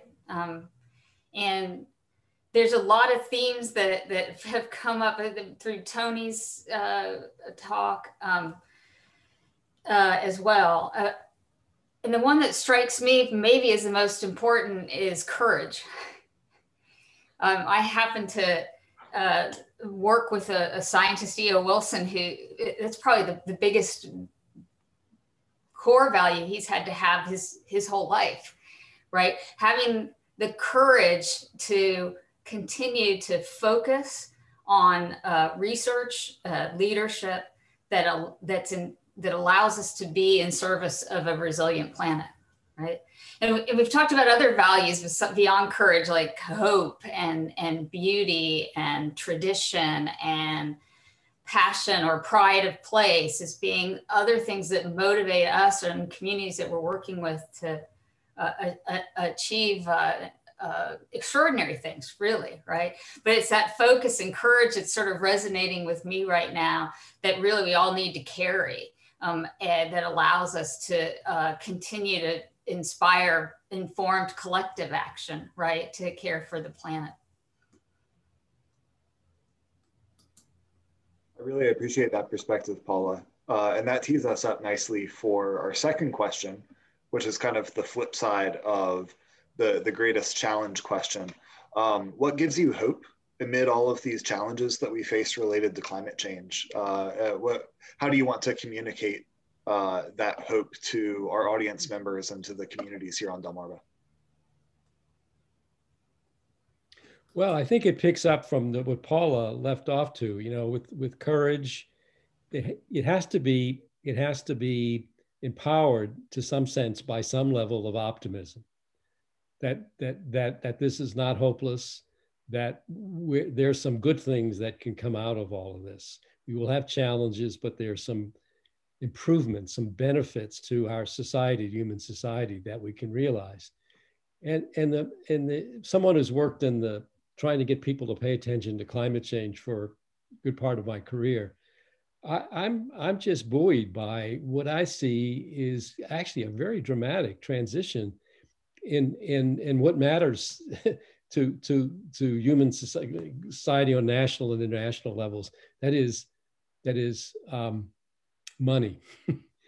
and that you see these dramatic shifts. I was just reading today that Shell Oil is now putting into its performance metrics for its senior management, decarbonization, and discounting, their traditional investments in either natural gas and so on. We see the revolution going on with respect to, electric vehicles in ways that we wouldn't have thought possible just 5 years ago. We're seeing governments, we're seeing industry companies, we're seeing cities making commitments to rapid decarbonization that just defies the thinking that we can go from the levels that we were to zero net emissions in only 30 years. With that comes certainly some challenges, but some tremendous opportunities for bright people to come up with creative solutions to make a good living, to be profitable, to be successful in so many ways in their lives. Now, we can't forget the people who we would tend to be left aside, but I think we also need to, in this message, we need to engender some sense of optimism as we look toward the future. I mean, I'm quite optimistic. I view the last decade or decade and a half and looking at the environmentalist relationship with the ag community. I have to draw on my little microcosm. And I look at when I got out of school a long time ago, there was a lot of animosity. And I would say now that we have true collaborations, we really have people working together. We haven't solved the problem by any means, but we've really moved the finish line. We've extended it out. And I feel like as a farmer, I definitely have people pushing me forward as opposed to pushing me back. And I think that to me has been a very personal success in my career. And I feel that same thing within the climate. I mean, there's always going to be arguments and financials and all that stuff, but just based on my personal experience here on the shore with some of the groups that are actually here as well. I just view that relationship entirely different. And I think it has been quite successful. Ray, I know that you've got to hop off in a couple of minutes to run to your next appointment. I appreciate the time that you're giving us, but we've got one question that I do want to tailor to you, and I think that Laura might have some follow-up to this as well with her ag experience. How can we convince local farmers here on the Delmarva Peninsula to support Delmarva Oasis and do more within their regular routine to support climate change action? I don't know. A lot of it has to do with markets and marketing. For me, a lot of it has really been, and I can only draw on my own personal experiences, was me being embraced by the community. And I say that, I don't say that lightly. It sounds like, you know, one of those just answers that people give, but I know that going to testify with CBF very early in my career for cover crops when I didn't believe in them, kind of learning what the people had and learning that the common communication between environmentalists and agriculture is emotion and passion. So you take two very passionate groups that are often doing things that are below their income potential, and I would say both are. They're very passionate about what they do and they care about what they do. And to me, that's the greatest opportunity for collaboration. It's also the greatest opportunity for opposition, right? So for me, being embraced by the groups like the River Keepers and CBF really helped me socially change and psychologically change my mindset. Not completely. I mean, but I view myself as an environmentalist now, and I attribute that to the passion and the kindness that was expressed to me when I went into those meetings as a, you know, moderately large scale farmer or whatever that's not typically accepted by the environmental community, and assuming that I wouldn't be, you know, making that basic assumption that I never should have made. But I think that assumption was reciprocated with me as well by the other side. And learning that we had this shared passion, just passion for life, but also passion for the environment, our land, our kids, the next generation, and this sustainability approach just through different lenses, I think is the best thing. You know, I mean, it's a very slow moving target, unfortunately. And for what it's worth, that's exactly how I would have answered that question, coming from kind of a different perspective. But in general, I think people, well, specifically to agriculture, the way you help farmers take advantage of the potential that is in agriculture is to support them to do that. And I think that we have not supported farmers very well in this culture, and particularly environmentalists haven't. So, you know, there's definite, and I think there has been an enormous change in the last decade around the climate solutions that have been discovered in agriculture, that have been discovered by the environmentalists that are possible within agriculture. And that's been a huge place for those two communities that have been kind of at each other's, have been fighting and a lot of conflict, a huge place to come together. And what you heard in Trey's answer is exactly what happens no matter what the conflict is and the people involved. You begin to say, hey, how can we work together? Oh, you've got something that might work for us. Let's start talking. So beautiful answer, and very, in my experience, it's human nature, what he's described. The other thing I'd like to say, just to go back to the hope question for just a minute, is I think that Trey's answer actually gives us an excellent example of the kind of hope that we all need to hold in order to find solutions to climate change and these other wicked problems. And that is that it turns out, I've been asked that hope question a lot in my work. And so I actually went and researched hope and what it is and what psychologists think it is and how you get it and how you keep it. And one of the amazing things I learned in looking into this was that, first of all, there's all kinds of hope. There's at least 7 kinds of hope. And there's one kind that is particularly useful in managing, thinking about how we're going to solve these challenges. And that kind of hope, and I'm not making this up, but I love it. It's called grounded hope. So certainly when I talk to agriculture audiences, that's a wonderful coincidence. But what grounded hope is working in community for a desired future, a desired goal. And what Trey has described is exactly the kind of hope we need in order to overcome these challenges. There's lots of other hope. I'll tell you the other most common kind of hope, and I think it's the way that many people understand hope or would define hope if you ask them, and that is just basically it's called wishful hope. It's hope that it's just all going to work out, or hope.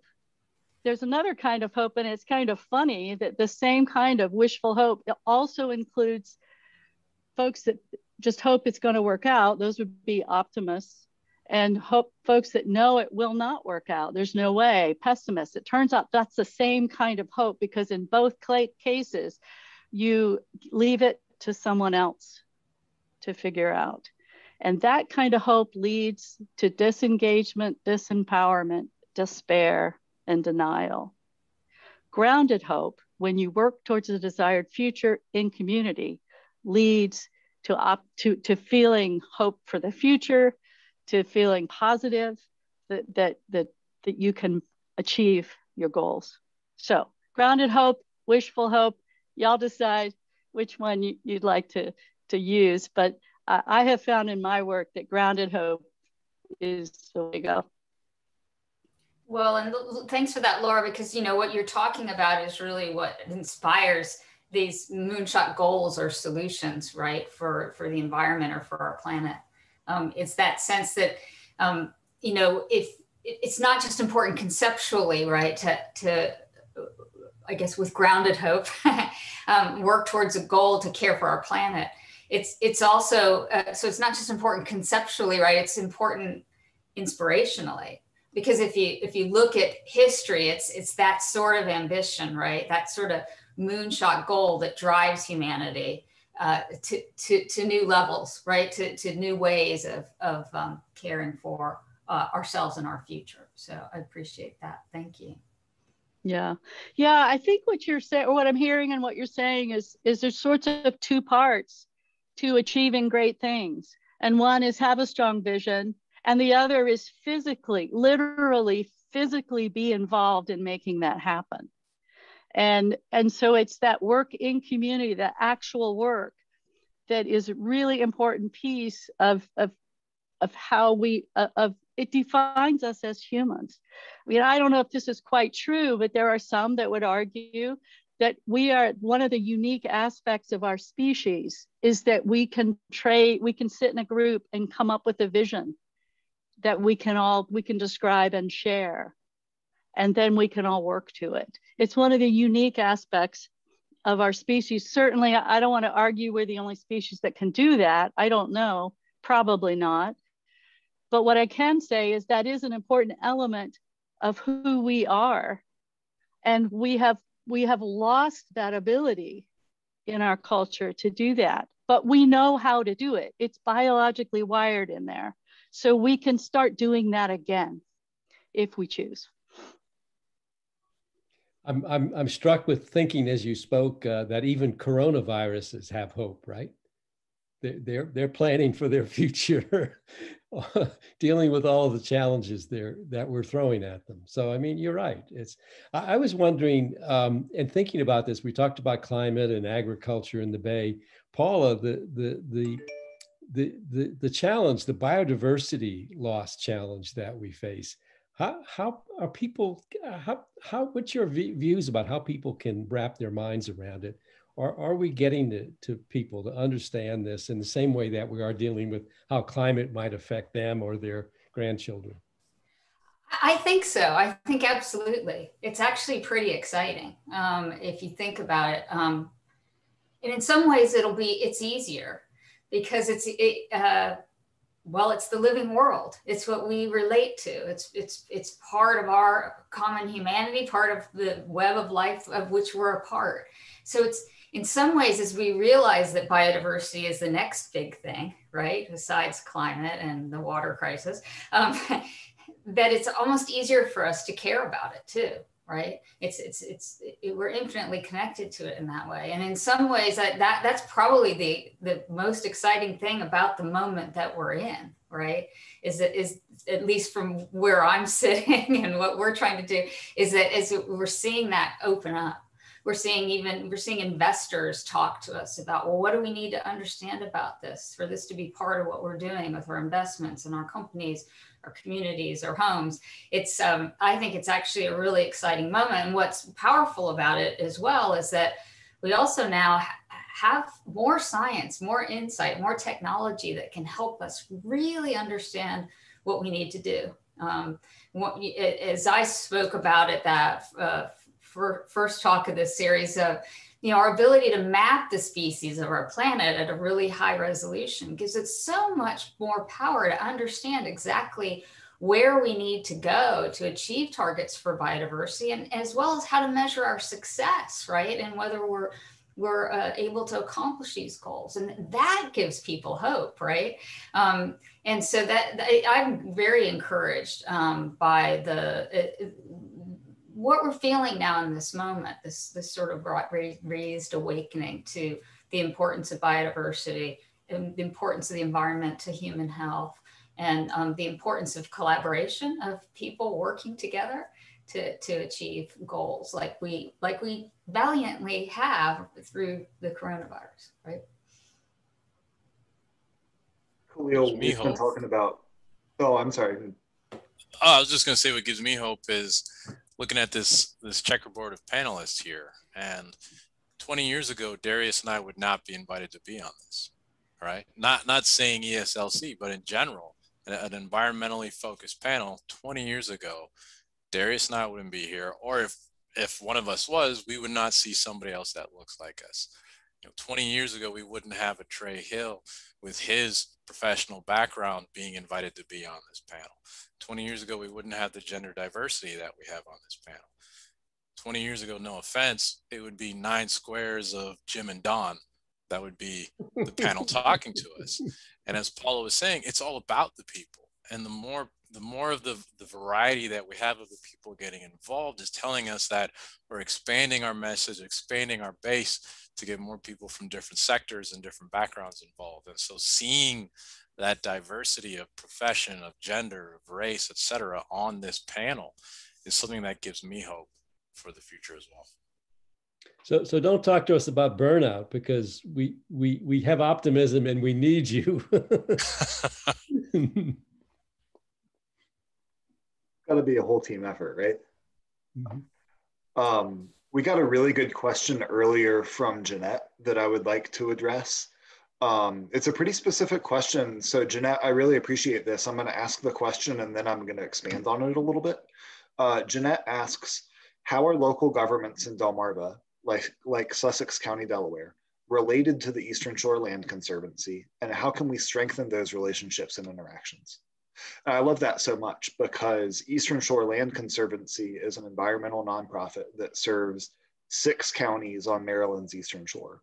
We're Cecil down through Dorchester. We cover a small part of a small region, and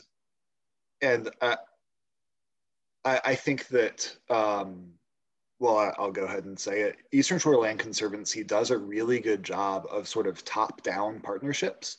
We have a lot of really, really good relationships with state organizations and some county organizations and other environmental nonprofits. But what we lack really is an effective sort of grassroots arm. And that's honestly part of the reason why we started to do this workshop series, is because we wanted to engage residents of the Delmarva Peninsula a little bit more directly.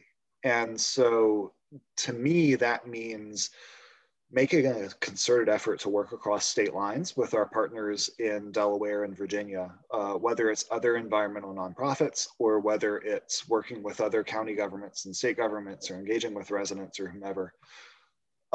There's not really a good answer to this from my perspective, other than we've got to be willing and really ready and excited to talk to everybody about the stuff that we're passionate about, and help people see themselves, everybody see themselves as part of the solution, whatever the solution is that we're discussing. So that's my take on it from Eastern Shore Land Conservancy. I'm curious how everybody else sees that in terms of relationship building across the peninsula.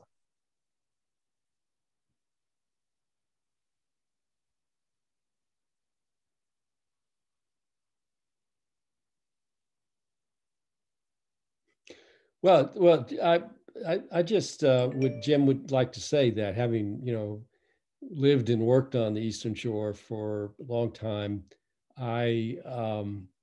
you do have an opportunity to do that, because most people live there, like living there, and they like living there because of its characteristics, that it isn't this sprawl everywhere. It's towns and it's countryside, and it's intermingled with woods. So everyone, even the underprivileged, you know, who live in these communities, understand that.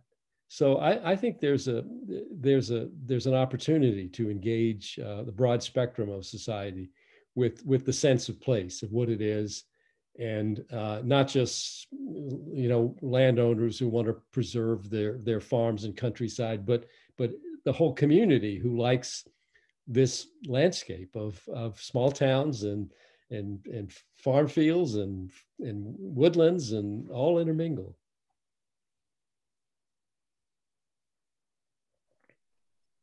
I can't speak directly to the Eastern Shore. I haven't been there, haven't worked there, and haven't been there in a long time.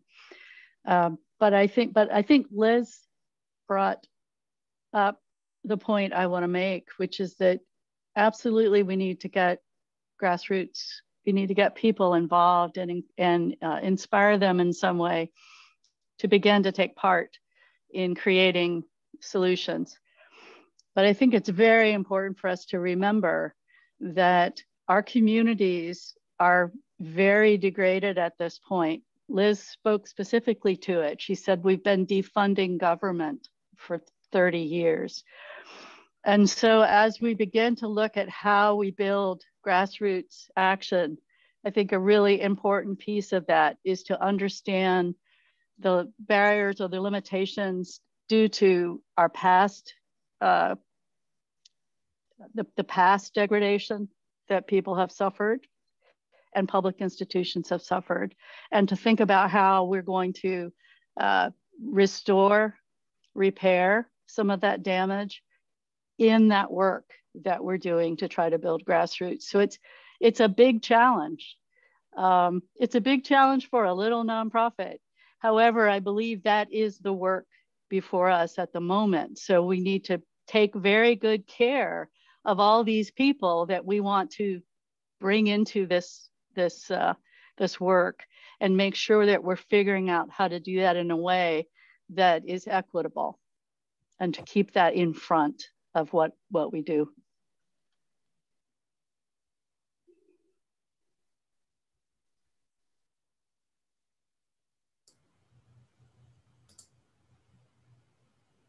And I think, you know,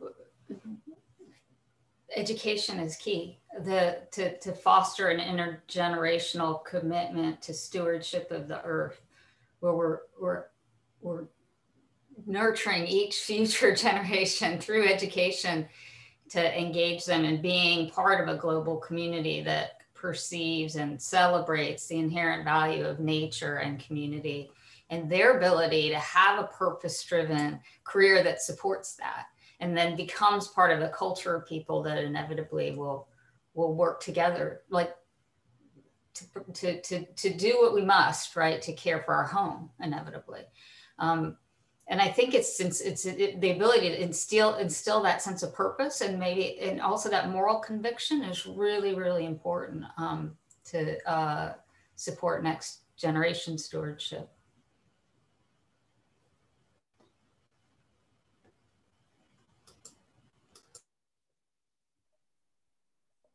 I really appreciate that, Paula. Any other thoughts on this question before we move on to the next one? I'm trying to keep an eye on the time. I wish that we had like 12 hours for this discussion. So we're trying to hit the highlights here. Ultimately, this workshop series has been all about inspiring or compelling community action on environmental issues and on climate change. So I want to ask, pick one way that Delmarva residents can make a difference or contribute to climate resilience. What did you pick and why?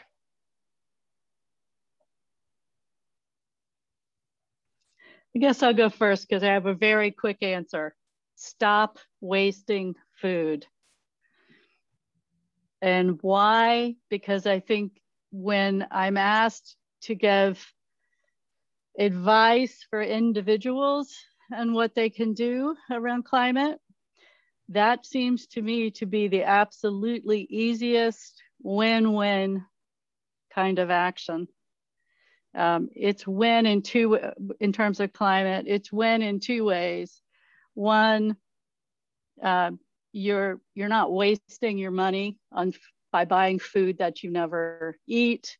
And number two, every pound of food that is not wasted reverberates back through the food system to save 7 times the energy input. We're thinking about it just in terms of climate change. So that's a really simple thing. Just stop, please, wasting food. It's a great way to start.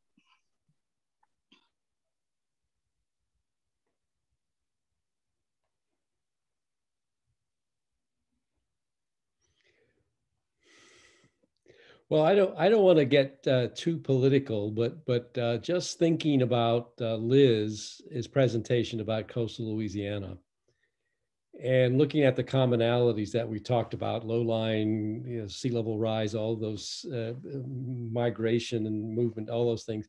The other thing these two regions have in common is that their representatives are effectively climate deniers. Steve Scalise represents the most endangered district in the United States. Steve Scalise of Louisiana. It's largely going away in this century or early next century. Andy Harris represents Delmarva. Now, I don't, so we have to get people to think that matters to them, that we want leaders who basically are being honest and based on evidence and reality in dealing with our future, and not just beholding to the special interests that garner their support for these issues. I mean, I know it runs the risk of getting a little political, but there's a connection about what people think in our democracy and what their elected officials, we allow their elected officials to do. So somehow we need to get people understanding, even though they might have, for good, honest reasons, conservative values, whether they're social or economic values, that this is not a political issue. This is reality, and that we need political leaders to find solutions, whether they be conservative market-based solutions or other kinds of solutions that deal with the reality. And until we find that changing, they will continue to do those things. So I hate to be political again, but I mean, there's a connection between society and politics. And it's good, it's democracy, but the democracy has to insist that we have leaders that are looking for pathways to our future.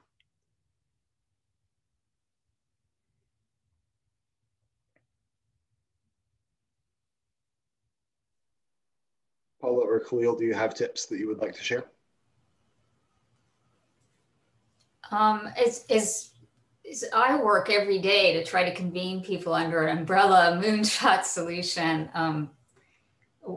One of the things that I think is really important is is also to create the opportunity for individuals everywhere to participate. And I see what you're saying, Don. There's this barrier that but at the same time, I think if we honor the unique experience or expertise of every individual in the room, then that empowers them to be able to lean forward in big or small ways, in whatever way they know or understand in their lives, and that's enough.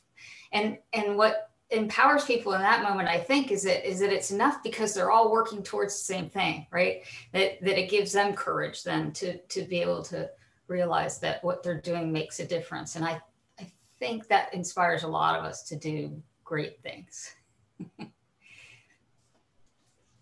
Yeah, I'm not an expert on the Delmarva area. I live just outside Washington, D.C., in the DC urban suburbs. I couldn't have said it any more eloquently than Don did. I think that there are these tips on, your consumption practices, your travel practices, but the biggest legacy you can have is how you choose your decision makers moving forward and the role you play in that. And environmental issues, things like climate change, this isn't like, okay, we're in a race to get to the moon first. This isn't something like that. This is time is of the essence. This is what's the legacy you're leaving for your kids and your grandkids, and the decision makers who are making policies around that, when in the next 2 to 3 decades, there's going to be huge impacts on where we live, how we live, all those different things. How you cast your vote has a profound impact on what the future looks like.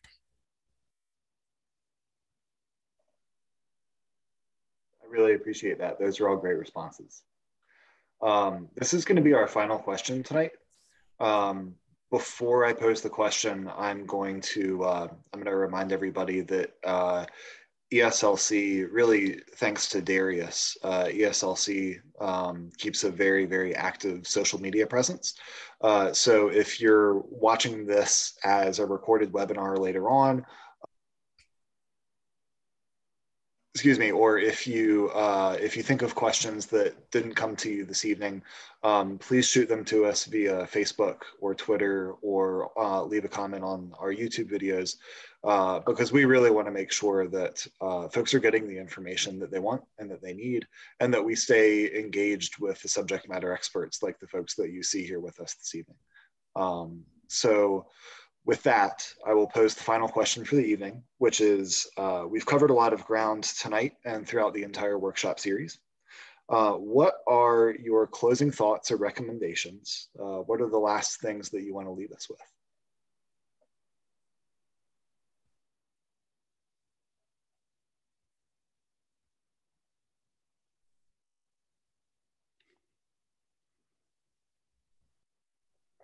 I realize I should have given people a heads up that, like, we're going to close on a well, this is not about the universe of issues. This is where we should focus on our sponsors, the host, the Eastern Shore Land Conservancy. And the work you're doing is so incredibly important for all the things we're talking about. It's important for allowing Ty and his next generations to continue to produce food and to make a good living doing that.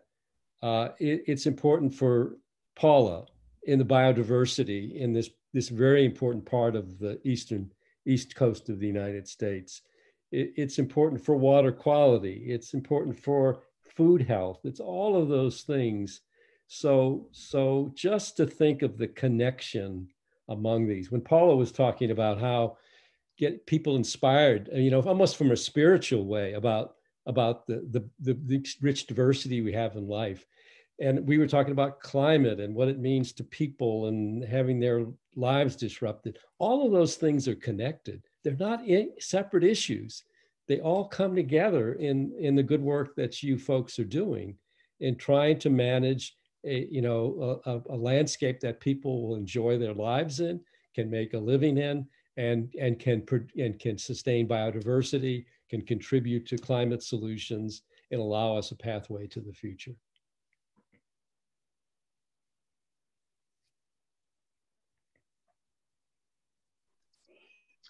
guess I'll jump in and just say that, say two things. One, we know how to do this. We know how to solve these problems.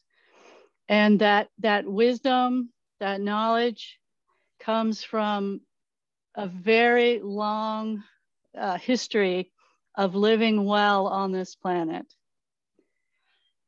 We know the scientists, the neurologists and folks that study how our brains work, we know that we are biologically wired, and we have two sides, that our nature is biologically wired. We have two sides to our nature. We have what you can think of as a dark side and a light side. The dark side is fueled by capitalism. It's fueled by our modern culture, we can call it that, that is greedy, is afraid that we don't have enough, and is selfish and takes care of our own tribe. We have another side that's the light side of our nature.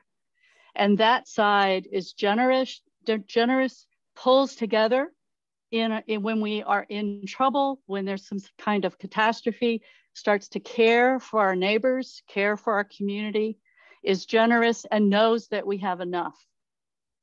So what I want to say, what I want to leave you with is remember that we have these two sides to our nature, and let's work together to bring out the best of our nature.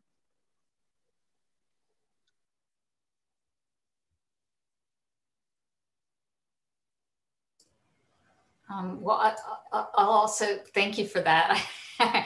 And also thank you to Dawn for helping me make the pitch for biodiversity. I guess if I had to leave people in the room with anything, which is to remember why we care, you know, why, if a species goes extinct, why it matters. It matters because somewhere in the core of our humanity, we recognize these creatures. We're touched by their story. We feel extraordinary compassion for them. But it also matters when the species of our planet, for us to remember, the species of our planet don't exist in isolation.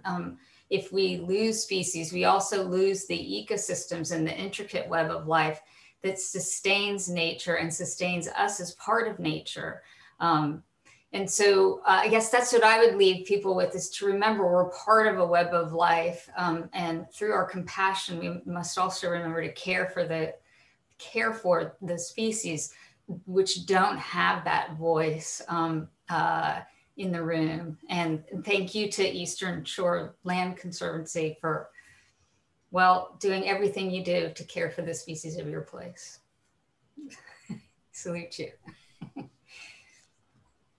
I'll add that, you know, the old adage, the best time to plant a tree was 20 years ago, and the second best time is right now. And you know, we can take actions now, and that you cannot find any type of environmental degradation or challenge that is not also paired with or built upon the back of the exploitation and the inequity that has been the foundation of our national and more increasingly global structure. And so to keep in mind that those two things are intertwined and linked, and the impact and the inequities that have been rested upon many people for decades are also connected and should be a part of the comprehensive strategy of how we try to solve these global environmental challenges. That's beautifully said. Thank you all so very much. Paula, Laura, Khalil, Dawn, we absolutely could not do this without you. I personally have had so much fun with this workshop series. I hope that you have as well. We've just, you know, organizationally, we've continued to be really, really excited by the turnout that we've gotten for these events and the engagement that we've gotten during the events as well as afterwards. We're really, really pleased with how this has all come together. And, you know, we find people who have exciting things to discuss and inspirational stories to tell. And This is what it's all about. So thank you so much for our speakers, for giving us your time and your energy and your expertise. Thank you to everybody in the audience for participating, for learning and for sharing your experience. And I hope that everybody will walk away a little bit more informed about how to take action and inspired to go out and make a little bit of a change however you possibly can. I want to thank the Roush Foundation one more time for their generous support of these events. Thank you to everybody at Eastern Shore Land Conservancy who has contributed to this, particularly the project team. Lots and lots of hands came together to make this all possible. I've been asked to summarize the key takeaways from the entire workshop series. And again, that could take 12 hours as well. But the key things that I honed in on tonight that I wanted to just reflect for everybody, the things I heard are stop wasting food, advocate politically for good solutions, and pick good leaders. Involve people from all perspectives in our solutions determining processes. And finally, stressing the importance of biodiversity and healthy ecosystems, because it's all one very closely and delicately interconnected web. Thank you all very, very much. Follow Eastern Shore Land Conservancy on social media or sign up for our email lists. We're gonna have a lot more really good events coming up soon in the spring and throughout the summer. We hope to see you guys again soon, in person or virtually, or however it's safe to do so. Everybody be well, and thank you again so much for making this such a success. Have a good night.